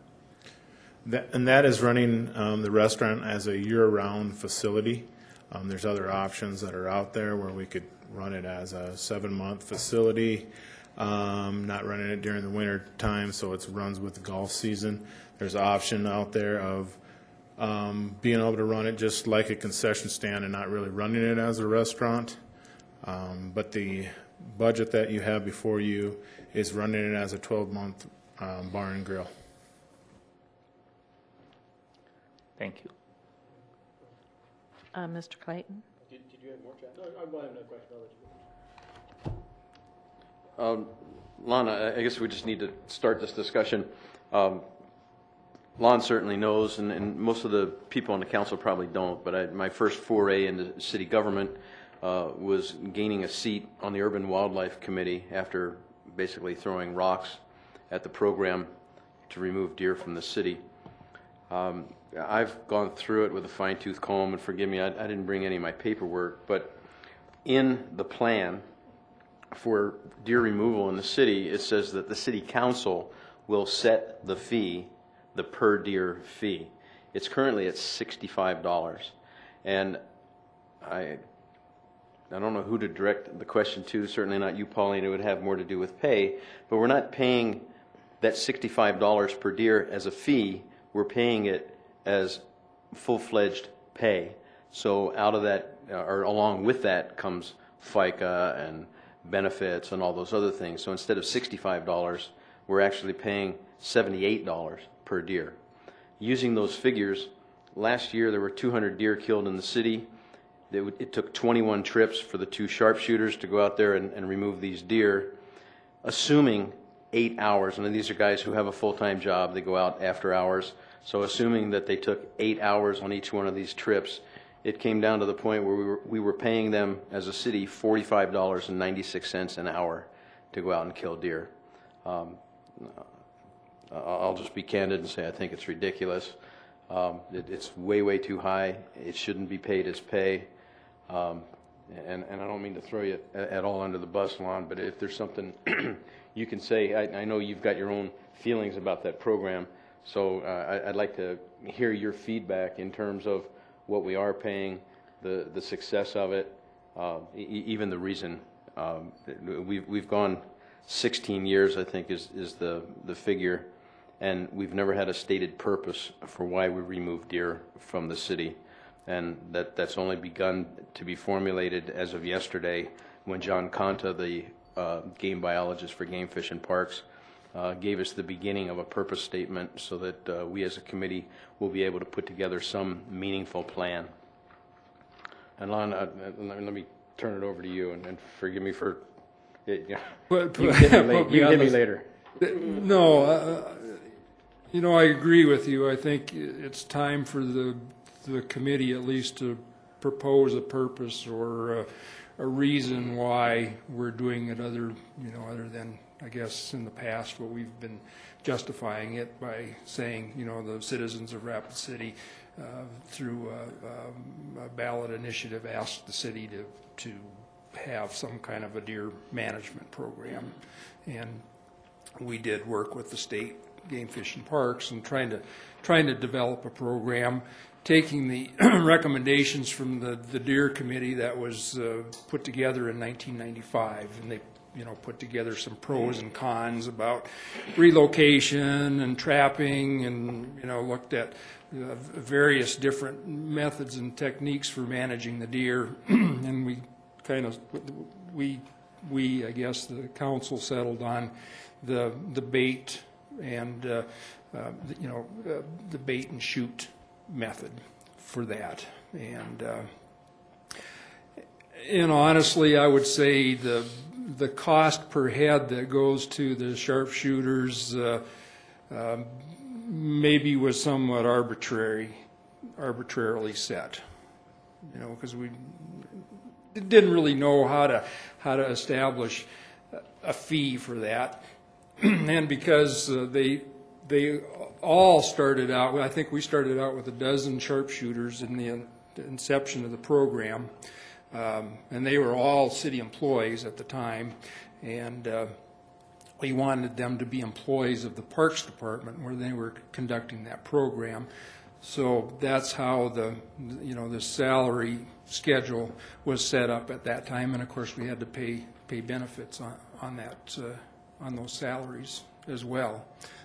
Now, I can't say for sure at this meeting how many hours are spent out there with this program. I know there's some nights they go out and don't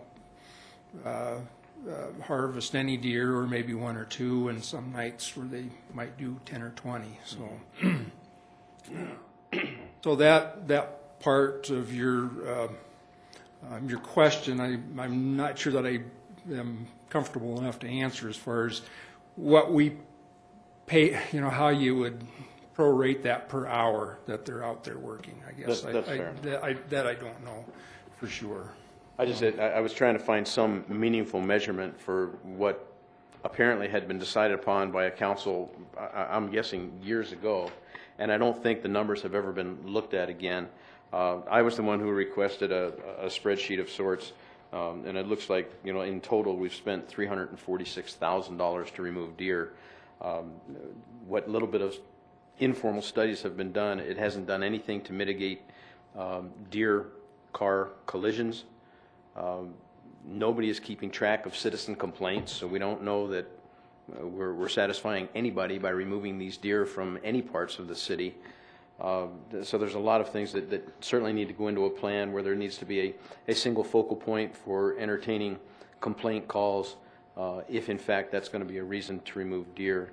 But it got expensive to the point of about 11, well, I'm sorry, for a 5-year period, those calls were counted. There were 108 calls, it seems to me, over a 6-year period. It averaged out to 18 calls per year. And at 18 calls per year, we were spending about $1,300 per complaint to go out and remove deer. So this certainly needs to be looked at. I know it's just a drop in the bucket when we start talking about a $135 million budget, but it's just one of those things that's gotten away from us. The fingers pointed at the council for setting the fee. Why it's paid as salary and not a fee is beyond me. I don't think that's right. And, I want to be part of the solution, so I've asked to remain on that committee to continue to work this. But in the meantime, it needs to be looked at, certainly. Okay. I appreciate you bringing that up. Oh, and I'm sorry. Should we, well, I was just going to ask if we should put this on for future. I don't like, know I that think there's a we line need- item here where we can even see it, Right. but it's Do one we of those know things that if we as a... What is set aside for the deer management program, or? There is a line item About. for deer management, but the bulk of the money that's spent on the program actually comes out of 4110, the salaries line item. Okay. And I'm not sure what that is. I think, I think we kind of budget kind of a figure of around 22.5, I think, each year. 22,000, so. Well, that's going to be dependent on the number of deer, and this year we were down to 200. In previous years, it was 300, so it would be 1.5 times that, just based on the amount that we're paying, as a reward for these deer. So that's going to be up and down too a little bit. And then I might add, if I may, the ballot initiative. And I know people would like to say, we the people of Rapid City voted to mandate a deer management program. The ballot issue, and I went and got a copy just to make sure, the ballot issue was one to support it, to allow it, but not to mandate it. So it's two different schools of thinking. It doesn't say we have to, it just says we can if there's a need, and the need has never been addressed. Okay, I would recommend that we probably proceed with like this, pull it out of the budget part, but that we're, because it's going to be something that will have to be dealt with over time to look at it. Pauline? Thank you, Madam Chair. I just wanted to point out, I'm not sure when that election took place, but even beginning back in 1996, based on the number of deer that was harvested that year, we've never been less than $100 per deer for cost-wise, if you look at the cost versus the number of deer harvested. So I'm not sure who set that fee, or if that fee's ever really been paid out as that fee, or what the process has been to this point, but it's never been at that cost. There were some other, and do you mind, Lon? Let me jump in, because, and Lon at the end of the year put together a report. It was relatively short, but very, very appropriate. In answer to what you said, Pauline, in the beginning years of this program, we paid not only to kill deer, but we paid to process deer. And then that deer processing, I mean, where they're cut, wrapped, and frozen, and now it becomes meat instead of just a dead deer, that went away. And now that no longer happens. What they have is a program where citizens can opt to take one of these harvested deer, and it's up to them to have it harvested. So it's a little bit of apples and oranges as we compare early years to later years. And then not only is there pay to these guys who go out and shoot the deer, but because they use city vehicles, there's city vehicle costs. There was some other personnel costs that were added in there too. So there's several different lines in terms of that budget beyond just the fee to shoot the deer. So it's something we'd have to look at as a report. I know they're out there because Lon's the guy who had to put them together year after year. But there are things in there certainly other than just the harvesting of the deer. Okay, so let's just bring that back, and we can decide if we want to defund it for this year or just keep the funding and then just see if we're going to change, what changes we want to make. Ron? So do we want to, I guess, through this process, do we want to be looking at and bringing forward items that I think are worth discussing when we're looking at, okay, so let's add the Meadowbrook Bar and Grill on there, just because as I'm thinking about different needs that we have and trying to get us to a point of covering some of those, I think that might be worth exploring. Okay. Do you have Doug, did you want to say something? I just want to make another comment about the different ways of running the restaurant. The golfers, ourselves, that's part of the enterprise fund. Neither one of us want to lose money, just like subsidizing the $30,000 at LaCroix. So our task was asked to come back in September to see if it's even worth running in future years. So I'm glad that you're putting it on there, because it's going to be something that we're, as a staff, are going to decide if it's even worth it by September anyway, too. So Okay, just a sec before we get away. Any more deer comments or questions? No, I Because just, I don't want us to go back and forth the different. no, I was just thinking animal control again, throwing that back in there. So even though we're not on animal control, we're on deer. I think animal but, control is already on our list. Okay, good. Thank you. Okay, anyone want to talk about Meadowbrook Golf Course? I mean, the bar and grill, before I'm just trying to, where we could be bouncing back and forth. Okay, so, Mr. Lewis. Thanks. We talked about this a little bit earlier, but, and I didn't get to finish up with my question, I guess I should have. We've taken the $30,000 out of the Meadowbrook Golfing Fund, or correct me on the term. Development funds. Development, thank you. So are we neglecting the course in that regard then too? And is there things that need to be done to the course? Are there anything in this budget that's being done this year to upgrade the course, to make it more playable, increase the playing time, and therefore increase revenue? Are we losing revenue, I guess? Basically, when you take money out of the development fund, you're taking $30,000 of operations, whether it's buying new equipment, putting new seed, new things that we could do to the greens. So anytime there's money coming out where you're not getting anything back for it, yeah, it's hurting you. Do we need to discuss, can we add that? Well, I'm just wondering if we should add that to our discussion as far as trying to supplement the $30,000. The water, do we have the water? The water is that on there? Okay, thank you. See, Madam Chair, just so Yes. you are aware, one of the conversations that Doug and I have had is if this is something that should be funded strictly from the general fund as more of a community investment type fund where we would pay the water bills through that process versus taking it out of the golf course enterprise fund. Okay. I was going to ask Mr. Roberts if you know when that task force is going to be meeting again, or Hopefully the end of the month we'll set another one up. And I was going to say that some of this stuff is going through the through the recreational watering task force. We'd like to combine a lot of this money back into, if not all of it, back into the general fund, where it's more appropriate to be at, rather than coming out of these enterprise funds. But that's not the question that I had. So, okay. But I am going to go back to the LaCroix. Doug, can you give us a little background of where we were on LaCroix before it went to the YMCA? Because I know we were losing more money than $30,000 a year.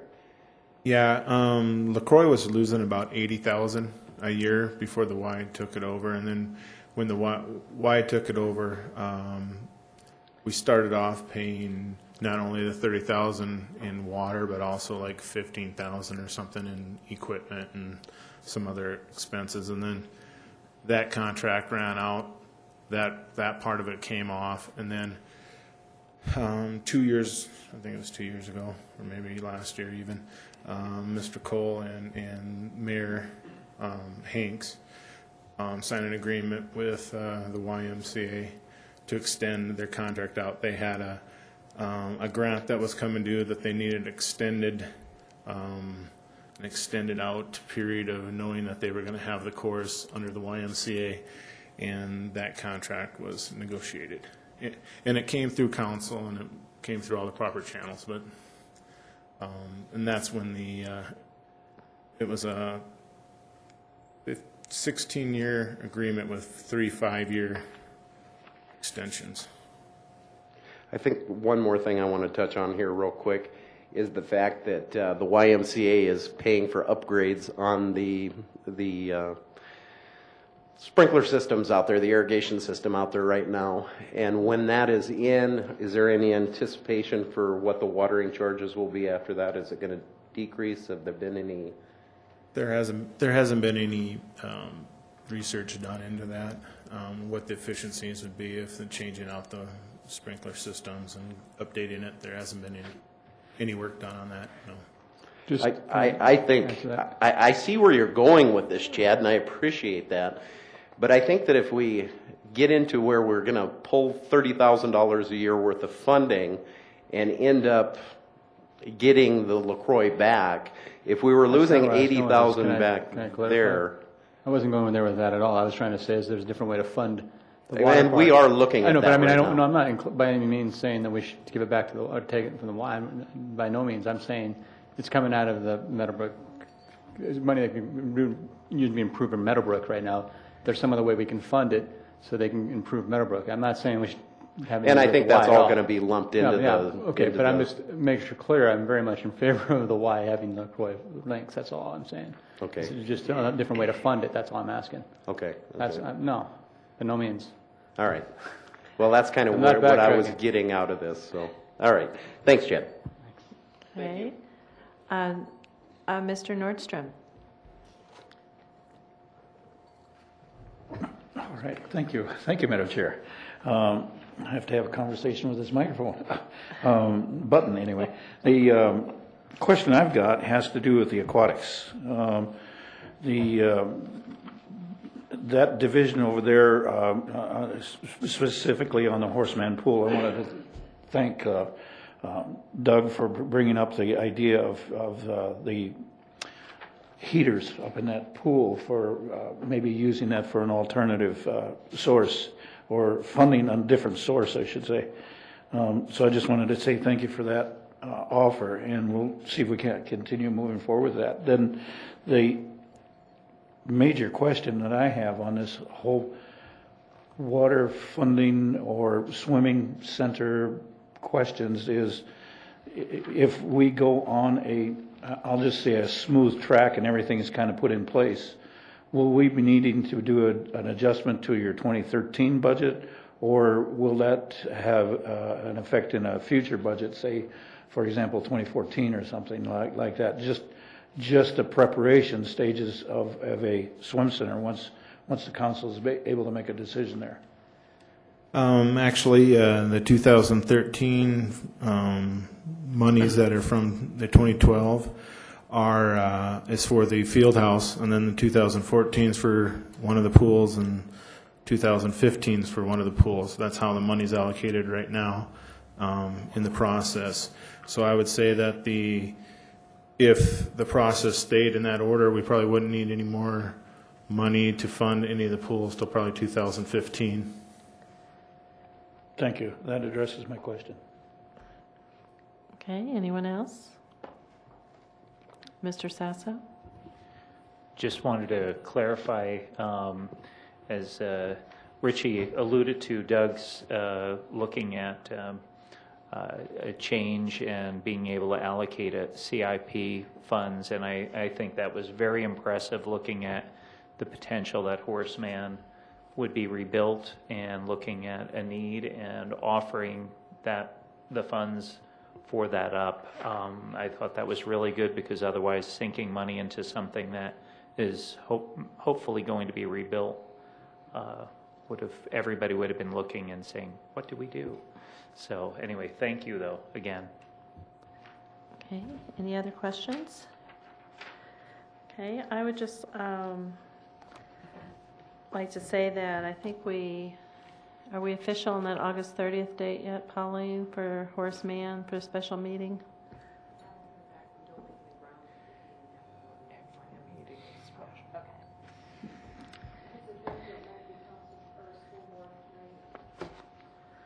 So we might have to get creative. Okay, because those first dates in September weren't good for a lot of people, so. Okay, well, stay tuned to your email. You might have it go to your phone, just if it comes from me, you'll want to read it. Okay.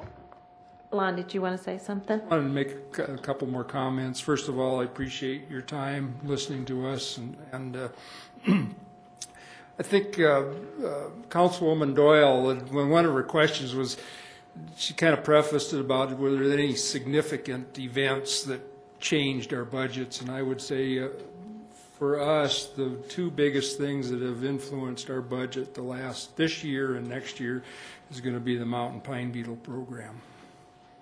So I do want you to keep that in the back of your mind. We're going to present a kind of a summary of what happened this year and some recommendations of how we'd like to, continue with the program if we do. And so that's all I wanted to say. Thank you. Okay. Ms. Doyle? Lon, do you have that? Where do you have that budgeted for in the 2013 budget? Well, we have We have now 19 separate budgets in Parks and Recreation Department, and we established a urban forestry department now, which has our urban forester's salary in it, as well as 25% of 6 of our Parks Department employees to help with that mountain pine beetle program. Now, if we do not utilize those 6 employees for the mountain pine beetle program, we will likely hire at least a couple of seasonal employees to do the inspections. And we'd like to start those inspections very soon, probably in September, no later than October, because we don't want to get out there in February like we did this year. It's just way too late to inspect 3,000 properties in that short a time. In the consolidated version, where would that be? Like in just... It would be under the general fund section. Yeah. Other programs, professional services, where would you it would be split up amongst many line items. Okay. All right, thank you. Okay. Anything else you gentlemen? Okay. Well, thank you for enlightening us tonight. And let's... For your time. Sure. Let's see. Mr. Barber.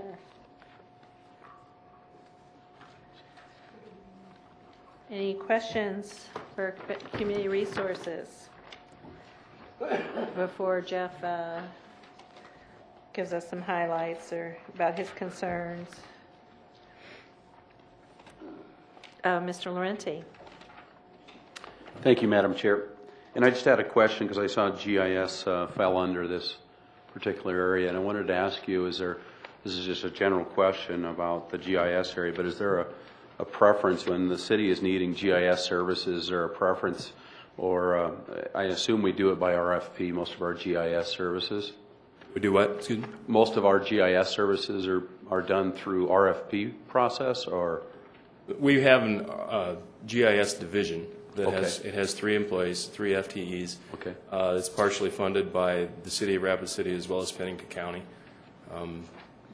Variety of services as far as helping emergency services, mapping. Rapid Map is the application you're probably most familiar with. Do we use contractors at all for maps and that type of thing that we would do, aerial maps? Aerial photography and that type of thing, yes, we do. Okay, so it's that is contracted out? That is, yes. Okay, and do we use local GIS contractors for that? We go out for RFP. We do. The last time that we flew was in April. We flew the City of Rapid City for aerial photography, and we did use Fugro. They did have the best proposal, and we did go with them. Okay, I'm familiar with them as well. So that was thank you very much. Thank you, Madam Chair. Anyone else? Okay, Jeff, you want to? Sure. The Community Resources Department is made up of 6 different divisions, but a lot of it tends to be very service-oriented with IT, HR, GIS, risk management, code enforcement, and community development. We don't have a lot of the big capital expenses that some of the other departments have. If you take the interdepartmental charges out of it and you just say what do we actually spend in our department, it's about $3 million a year, and about $1.8 million of that is on salaries and benefits. So it's a lot of service. Both our customers are both the public, like in HR, for example, as well as other city departments, that IT, for example, would serve, as well as HR, obviously, would serve other city departments. So it's really a service-oriented department overall. We spend a lot more money on salaries and benefits than any other particular line item. The only larger capital expenditures we do have are generally in the IT division. One of those Pauline mentioned, we're planning on $150,000 of IT's CIP money in 2013 to put toward the IFAS replacement. That should be a fairly large project. IT's role in that, IT will have a fairly large role in that replacement, obviously. The current IFAS system, besides being frustrating at times for end users, it's not very solid as far as the way it runs on the server, and city employees are used to getting a couple of emails every week from IT that the server has to be rebooted again. So that's a consistent problem that we need to address with a new system. Pauline had mentioned that committee will meet again on Thursday, and I will be on that committee, and I'm sure the new IT officer that we hire in the next couple of months as a replacement for the gentleman that left will probably serve a fairly prominent role on that committee as well. Code enforcement is one of the divisions that probably gets the most attention in our department. One of the things that we're doing in code enforcement in this 2013 budget is you'll see there's a capital outlay of $20,000 in our department.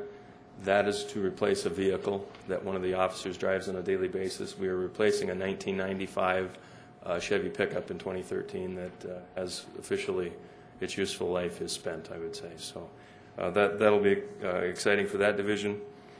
Another large... Yeah.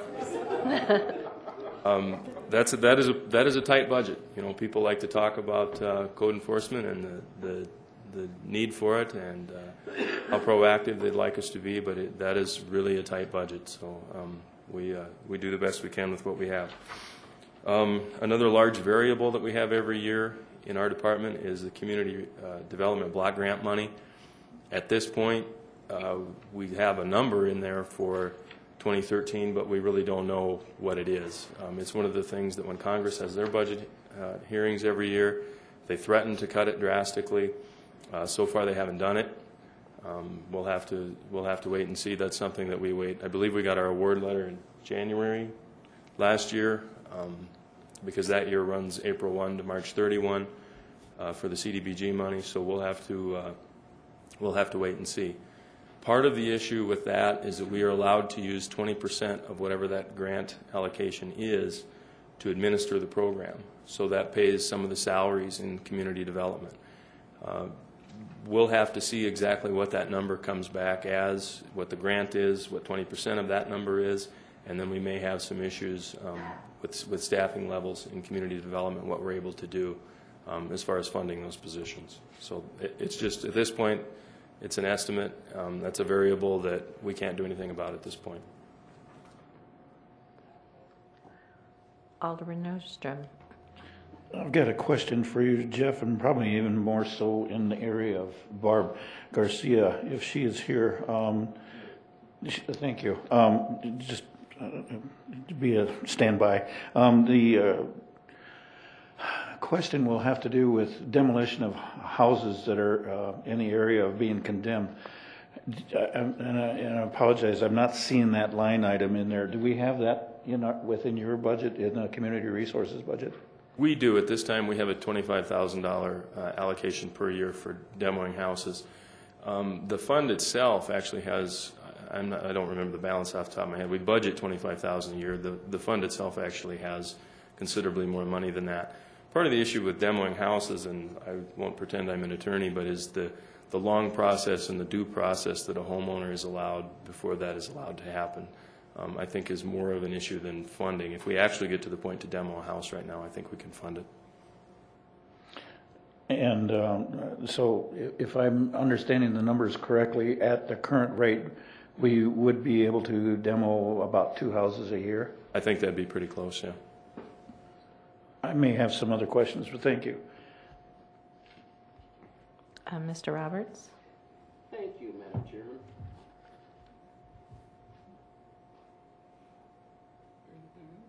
Come on. This is the second year in a row I've sat on this side. I think the ward mate from the junior ward mate should have been sitting on this side so I could look at you. Jeff, I just wanted to know where we were at as far as the in-vehicle computers for our code enforcement guys and their new technology for them to make their jobs a little easier. Because if you look at those numbers, you're looking at roughly 1,100 or so calls per person a year, or not calls, but inspections per person. And you know, I have to give them credit for doing a very difficult job, because I know in my specific neighborhood, they are not the most liked people in Rapid City. So just let me know. I'd just like to know where we're at as far as technology for them. That happened in 2012. It happened this year that we funded laptop computers. and mounts for them in their vehicles. So I think that they really like that. I mean, some of the things that they need to look up as far as internet access and database access that they can do in the vehicle without having to return to the office nearly as often. I think it makes them much more efficient, and I think they really appreciate that. But that is already funded, and those are already operational. Thank you very much, Joe. And you are correct, you know, code enforcement officer, when you think about every single complaint, you've got somebody, usually, some of it's proactive work, but when you've got a person that made a complaint and the person that was complained about, somebody's going to be upset with you on every single transaction. So, sometimes both of them. Yeah, occasionally. Anyone, Mr. Sasso? Just again, with the funds for demoing approximately 2 houses per year, how many have we demoed on average? I guess just last time we demoed, it's been a long time.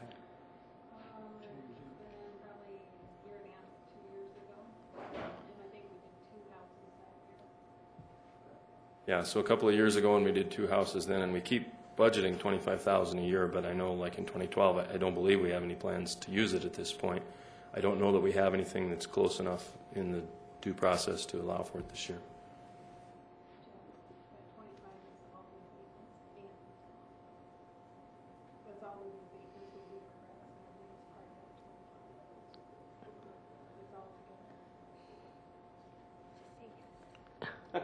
Do you want to expand on that? Because it might Barbara, do you want to answer some explain? other questions. That the abatements the abatements come out that we do for grass and weeds and stuff, Barbara, saying come out of that same account. I didn't realize that. It all comes out of that one account. So all of the snow removal, grass, any abatements we do for miscellaneous garbage, all of that comes out of that $25,000. That year we did the 2 demos, we almost went over the $25,000. Luckily it hit right at January, so we were that has covered it up until now. There is significantly more in the account that we could ask for a supplement on, and it was 123. So there's plenty. If we could get the approvals to demo, we have the money. I have a question about that. We're on a committee for looking at substandard housing, about what to do to increase code enforcement and all. Was this money, could it also be used like to board up houses? Or does that have to come out of something else? Yeah, it has been. Okay. For that on a couple of occasions.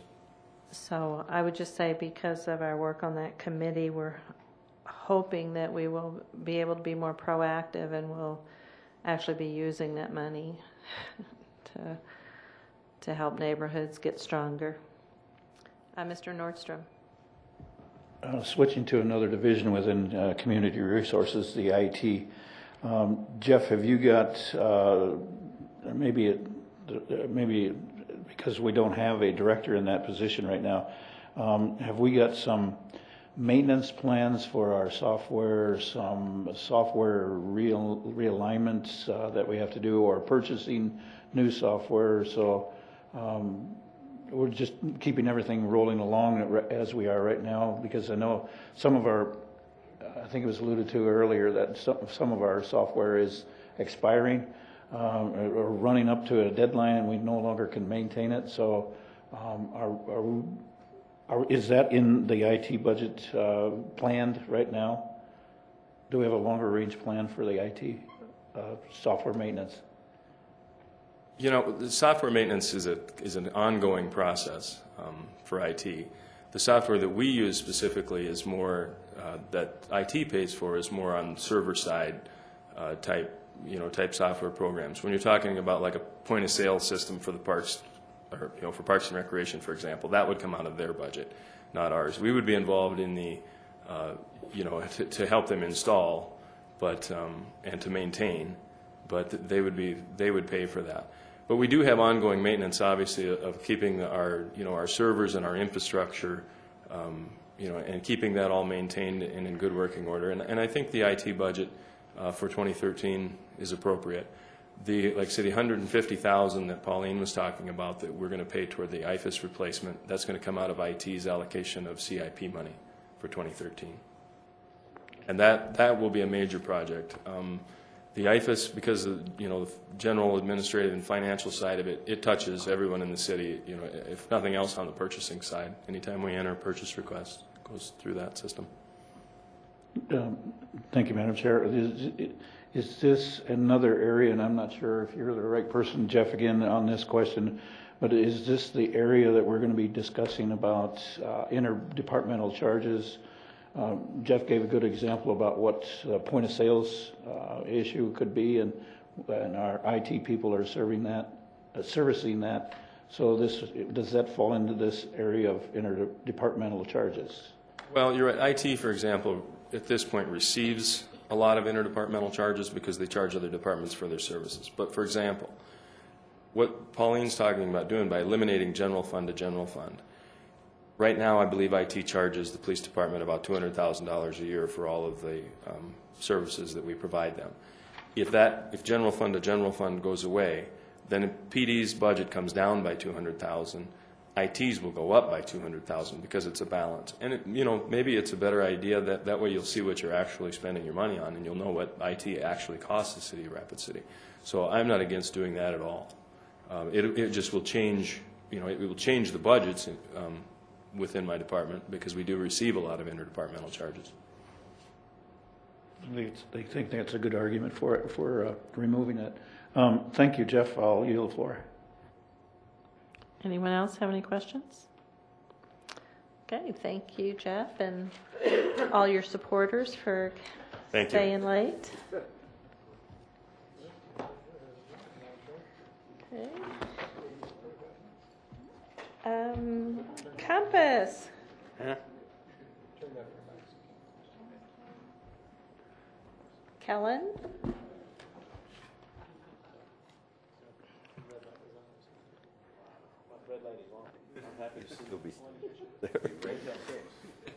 Hi, Kellen, and welcome. Thank you. Does anyone have any questions for Kellen off the top of? Before he enlightens us on his needs or concerns? Go ahead, Ms. Doyle. Just to let the council know, the entire Compass program budget for next year was an unbelievable stab in the dark. Not coming from that field, that profession. Kellen definitely straightened us out when we hired him, and we're continuing to make adjustments. However, coming in when he did versus when the budget numbers were being prepared, there is a shortfall. So I can tell you right now that we will, not today, but we will be coming to ask for $49,105 to make up the difference in where we're at versus what we need for next year. And that's factoring in, we haven't hired the support staff yet. We don't know if they're going to have dependents, to consider it for benefits, salary, et cetera. So there are some other issues too, maintenance on the building that wasn't considered when we did that. So if you have any other more specific questions, Kellen's definitely the numbers man to ask, but just to prepare you for next week, we definitely will be asking for that. Thank you.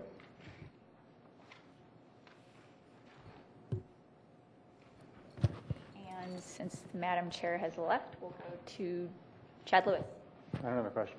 Why'd you hit the button? I was trying to turn it off so you wouldn't be speaking anymore. Does anyone have questions? Move. Any questions for Kellen? Okay, then we'll reframe. Kellen, is there anything you would really like us to know heading into this next week and a half as we kind of pour over the things that we're learning here today? Well, I have provided the Compass Committee, which includes our two council members, Councilman Doyle and Councilman Roberts, with a more detailed breakdown so that they can share that with you during the process regarding some of the areas that were significantly either missing from our budget or underfunded. The three big areas that I wanted to address in our budget was the fact that we are under some significant training requirements to follow the standards that are set out for us by the federal government and required by our ordinance. And so we needed to beef up our training budget for next year. We will try and use, excuse me, as much money as we can this year out of our relatively generous budget to get some training, especially for the new staff auditor. Looking at the potential candidates that I have, we will be needing a lot of training to bring these individuals up to speed in the areas of operational and compliance auditing. We do have some very strong financial audit candidates, but lacking in other areas. So our intent is to use as much as we can this year out of our budget to offset the need for significant training monies next year. But we are under an 80-hour per auditor every 2-year requirement. So our ongoing training needs will be similar to that of the attorney's office. Secondly, it is generally accepted in the auditing community that one of our standards being auditor competence, we have to have appropriate backgrounds, education, and abilities in all areas of audit. If we find that we engage in an audit project where we have some significant shortfalls but need to complete the audit, we have the ability under our ordinance to hire some outside consultants or some technical experts, and we had no money funded for that for the next fiscal year. So I have added some money for that. So our 3 big areas of concern were training, contingency money if we needed some outside technical expertise, and then the fact that we do have a building that we are responsible for, and we had no contingencies built in for that. And I've already had an air conditioning issue this year. So fortunately, we had the money this year, but it was not anticipated for next year. So if you have any more specific questions, I'd be happy to answer those. Alderman Nordstrom. Thank you, Madam Chair. My question will be about a product. Is there a timetable when we're going to be seeing a product coming forward as a what, presentation or something like that? We'll be seeing something, a plan, a product. When do we get to see some information from this division? Or it's not even a division, is it? Yeah. Okay. Thank you, Councilman Nordstrom. I'd be happy to answer that. We're referring to ourselves as a program. Okay. Since there's a whopping 2 of us on staff. Well, there's 1 now, but we anticipate hiring a second staff auditor. I think the ordinance change will change the title of the program to the Compass Independent Audit Program. So no, we are not a division or a department. We are, as the ordinance has set us up, we are a program that reports to a committee that reports to a city council. So I look at us as the one and only agency that you as a city council have. In terms of a product, as you know, the end result of all of this work will be audit work and audit reports. The ordinance requires us to have an approved annual audit plan before we begin conducting audit work. That plan will be forthcoming at the end of the year to the audit committee and then presented to this council in January to begin our audit year. The committee is discussing, and we will discuss at our next audit committee meeting on August the 20th, a way to start audit work this fall. So we're not circumventing our process, but we want to begin some what I call cross-cutting issue audit work that will touch on a variety of issues across many departments and allow us to actually use the audit resources that you have given us for this year. It does not take 2 auditors 4 months to produce an annual audit plan. So it's my intent to get us started on audit work beginning early this fall. But we need a process to do that, and we will be discussing that in August and then bringing forward to the council our recommendations as to how you approve this early audit work for us. So you will begin to see work in progress. The difference between what we do and what all the other departments do is that we are a recommending organization. The standards we operate under require that we conduct our work to obtain sufficient evidence before we come to you with findings and recommendations. In order to do that, we will vet all of this through the committee first, and then it will come to the city council. So the end result of our work will be reports on findings and conditions, recommendations for improvements. And you should begin seeing those early next year if we are allowed to begin audit work this fall. The next question I've got it has to do with interdepartmental charges again. I'm noticing in your line item it's going down. So is that going to be continuing? I guess I'm looking for maybe Pauline. Is that nothing there? Nothing. But oh, okay. I'm on a wrong line. Sorry. Okay. So we're okay. Wrong line.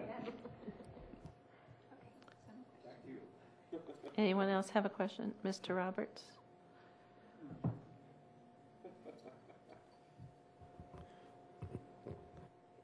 won't make you look bad, Chad. One thing that we have to remember, I think, on this, and I'm hoping that Charity will agree with me, is even if we do add that 47,000 in, there's a lot of money that was going to be turned back on this budget. We're way under budget this year. And even if we fully fund it at the numbers that we're looking at right now, it's still going to be about a 10%, a little more than a 10% decrease over last year's budget that we approved. So I think that even with us asking for more money, we're staying well within what we budgeted last year for this. So anyway, that's just my comments. Thank you. Alderman Laurenti. Thank you, Madam Chair. And I had a question about, and I don't know if this is premature or not, but it seems like it's 30,000 foot level to me, but sometimes I'm wrong. But measurements for success, because we know where the costs are going to be approximately for 2013. What are the benchmarks for success for this program? What will we measure? What would be financial impact, or if you can speak about that? I can't speak about it for 2013 because we don't have a list of approved audits. What our goal is to participate in the budget process as sort of similar but yet different from the other executive branch agencies. Once we have a list of approved audit plans, we will be able to put together some kind of indicators as to what we expect to get as far as results. So keep in mind, we can't actually make cost savings. We can't actually make improvements. We can simply do the research, provide the evaluation, come up with findings, make recommendations that, if implemented, we would expect to see either increased efficiencies and effectiveness or reduced costs. I have one last question, Madam Chair. Along those lines, now it's just escaped me, and it was a good question. But, when you say audit, I mean, I come from a finance background, so when you say audit, I'm thinking purely numbers and finance, and maybe that's not exactly what you mean, so I'm going to ask a question on that. But it seems to me, is there a measurement of processes for departments across the board? I mean, will that be part of it as it begins to, as your vision of it, that as it looks at processes and possibly time factors and how they, just steps in a process and areas where we might be spending time in the multitude of processes that the city has? And that's a great question. I think you've started down a good road with this more performance-based budgeting. Now departments actually have looked at what should be the appropriate outcomes, not just outputs, not how many potholes are filled or how many road miles are built, but actual outcomes against departmental goals. We will look at that in trying to develop the audit plan for next year. Some departments have more appropriate measures? Is there a need to look at individual measures within a department? Part of our goal is to conduct the audits that provide the most opportunity for improving city operations and for reducing the risk that city resources are used in an inappropriate manner or wasted or abused. And the presentation that I gave earlier to the department directors sort of outlined the process that we will use in taking our risk assessment model and employing it between now and the end of the year. We will be looking at a whole variety of factors, talking with all kinds of city employees to get an idea of where should we, as a two-person audit organization, put our limited 4,000 man-hours a year in, and we want to put them into the most appropriate areas that have the biggest return. The problem with this new program is, for us, both of us auditors will be coming from the outside. We are not familiar with city processes, so we are spending the next few months getting familiar with that as quickly as we can. So we're going to rely heavily on the departmental directors and their staff to point us in the right direction as to where we need to be looking. Okay. Thank you very much. Thank you, Madam Chair. Alderman Sasso. Thank you, Madam Chair. Thank you for for the information. And I guess one of the things, if we have an idea, like for instance, vehicles, and looking at purchasing used vehicles instead of new vehicles and what that would save, the process for us to get that to you would be You're talking about input from council members. Yes.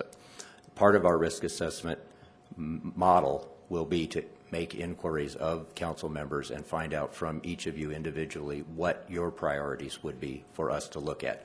We'll put that all in the mix and see sort of, as I've been describing it, what rises to the top is the most significant.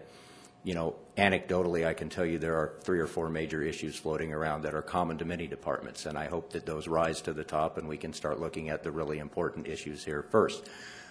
We also will want to look at issues that touch as many departments as possible rather than going in and spending a lot of audit resources, you know, focused on a very narrow area.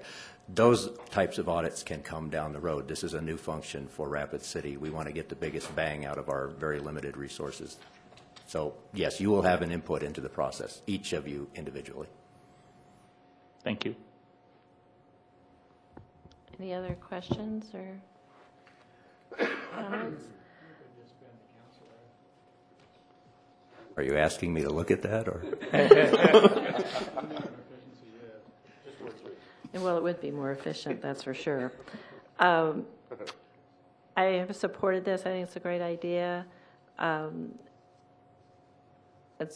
know things always take longer than you think they're going to take, and so hopefully by this time next year we'll see that the program is well on its way of paying for itself. Maybe not have paid for itself, but that we can see that we're going in the right way. And I've heard great things about you, Kellen, and I look forward to working with you in the future. Well, and I look forward to working with all of you and getting your input into what we should be doing in 2013. All right. Thank you. Thank you. And now we're saved the best for last. No, Mayor Quaker. I don't know if you've had an opportunity to meet him or not, but he's here to answer your questions. And does anyone have questions? We'll just do it the same way we did with everybody else. Don't want to show any special favoritism. Does anyone have any questions for the mayor before he speaks? Okay, Mayor, you want to tell us what you have concerns about, or whatever you want to tell us?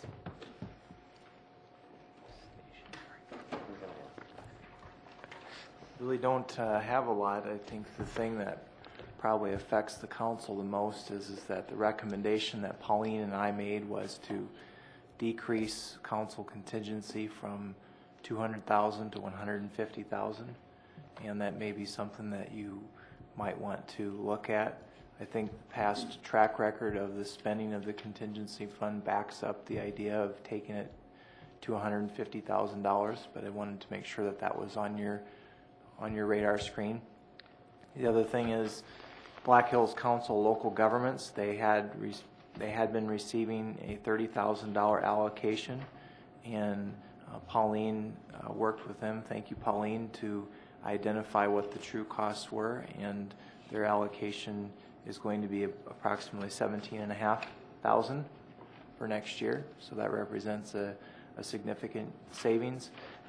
We haven't been able to determine we're working on determining the savings on this next thing I'm going to say, but when I was elected, I turned in the 2010 Chevy Tahoe to the police department, and the police department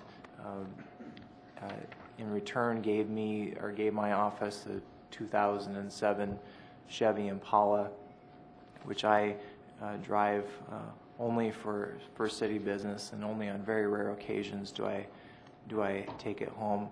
That has resulted in a significant savings, we believe, but we're working on trying to figure out what that is, because the fuel was assessed to different places in previous times, and so there is a line item that started in 2009 for fuel in the mayor's office, or 2008 for fuel in the mayor's office budget, and some of it was assessed there, and some of it was still showing up on the police department and other places. So we're taking a look at that, but just so you know that has resulted in significant in significant savings. So other than that, there were a few questions that were brought to our attention. One is, what proposed events supported the change in professional services from 2011 actuals of $35,000 approximately to the approved 2012 budget of $106,000?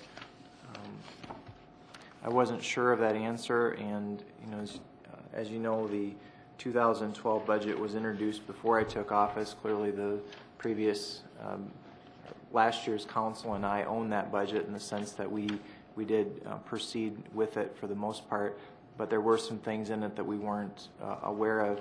The reason for that change is that in 2011 there was apparently not an allocation to Lifeways, and it is included in the budget for 2012.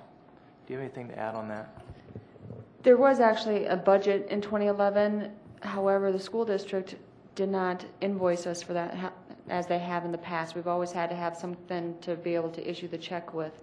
And so it's not out of the, in my mind, it's not out of the realm of possibility if the school district's listening now says, oh, we have an invoice, so we need to do that to pay it. And I think that would probably be the appropriate thing to do anyway if they requested it, because it's part of a matching grant for Lifeways, where the state puts in so much money, the school district puts in so much money, and the school, or the city puts in so much money. So I will precursor it with that.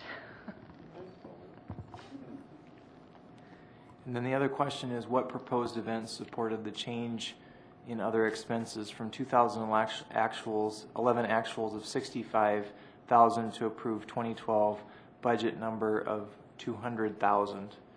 And the answer to that is the council contingency dollar amounts only show up in the budget number and not actual expenditures. So there wasn't a lot spent in the previous year.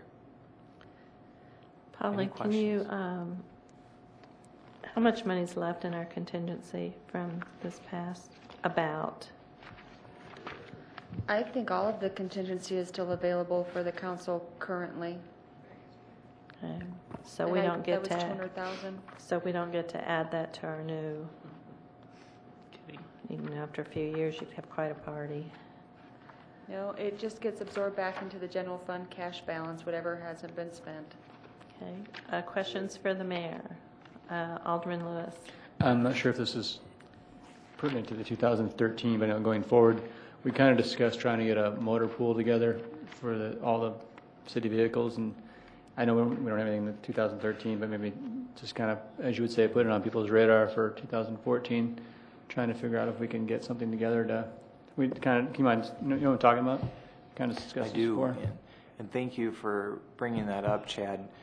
Chad and I went on a ride-along with Rich Sagan a few weeks ago, and we rode the new Coolidge North and the Coolidge South routes. And during that discussion, we talked about the fact that he is spending approximately $120,000 or more on mechanics, and he's at the mercy of various third parties in order to do that. And so he was going to be working on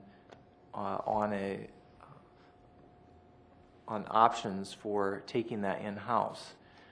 The challenge is that because his entity, Rapid Transit, is heavily federally funded, that those employees would have to be dedicated to the federally funded entity, and so there would be an opportunity for sharing, but it would be something that would have to be analyzed. And there has been discussion over the years on doing fleet management, and it gets put into the too hard box often because of the startup costs. But I do think that as it relates to Rapid Transit, that is something that we can do, perhaps either as a supplemental sometime later this year or next year, or as part of the 2014 budget. Good question.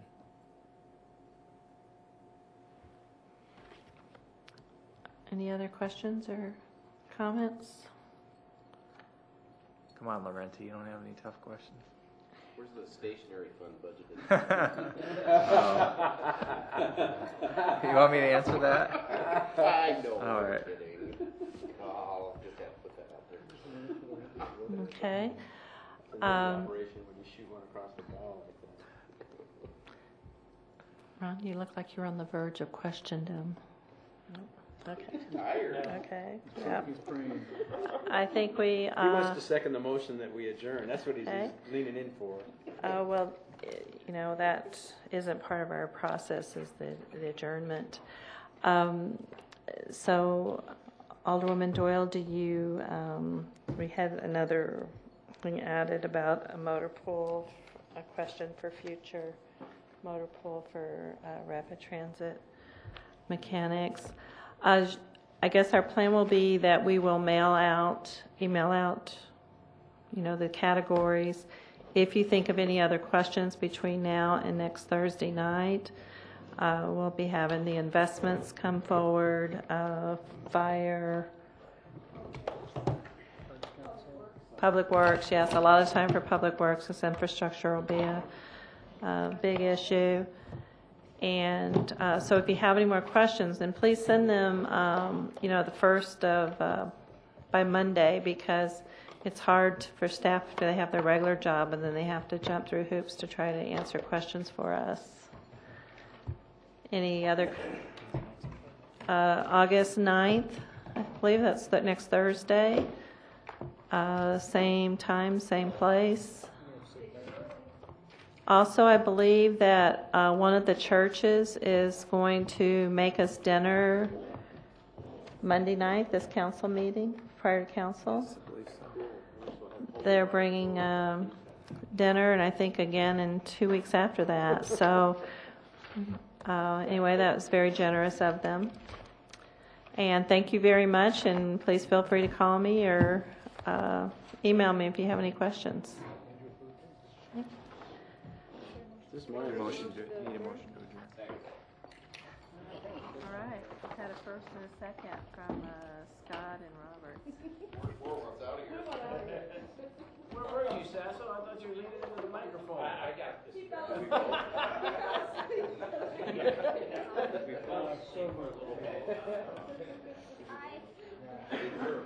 Everyone in favor? What the heck? Nay. According to Roberts over there, there's no rules of order. If you have trash, please tend to your trash. I mean, I gotta throw him out.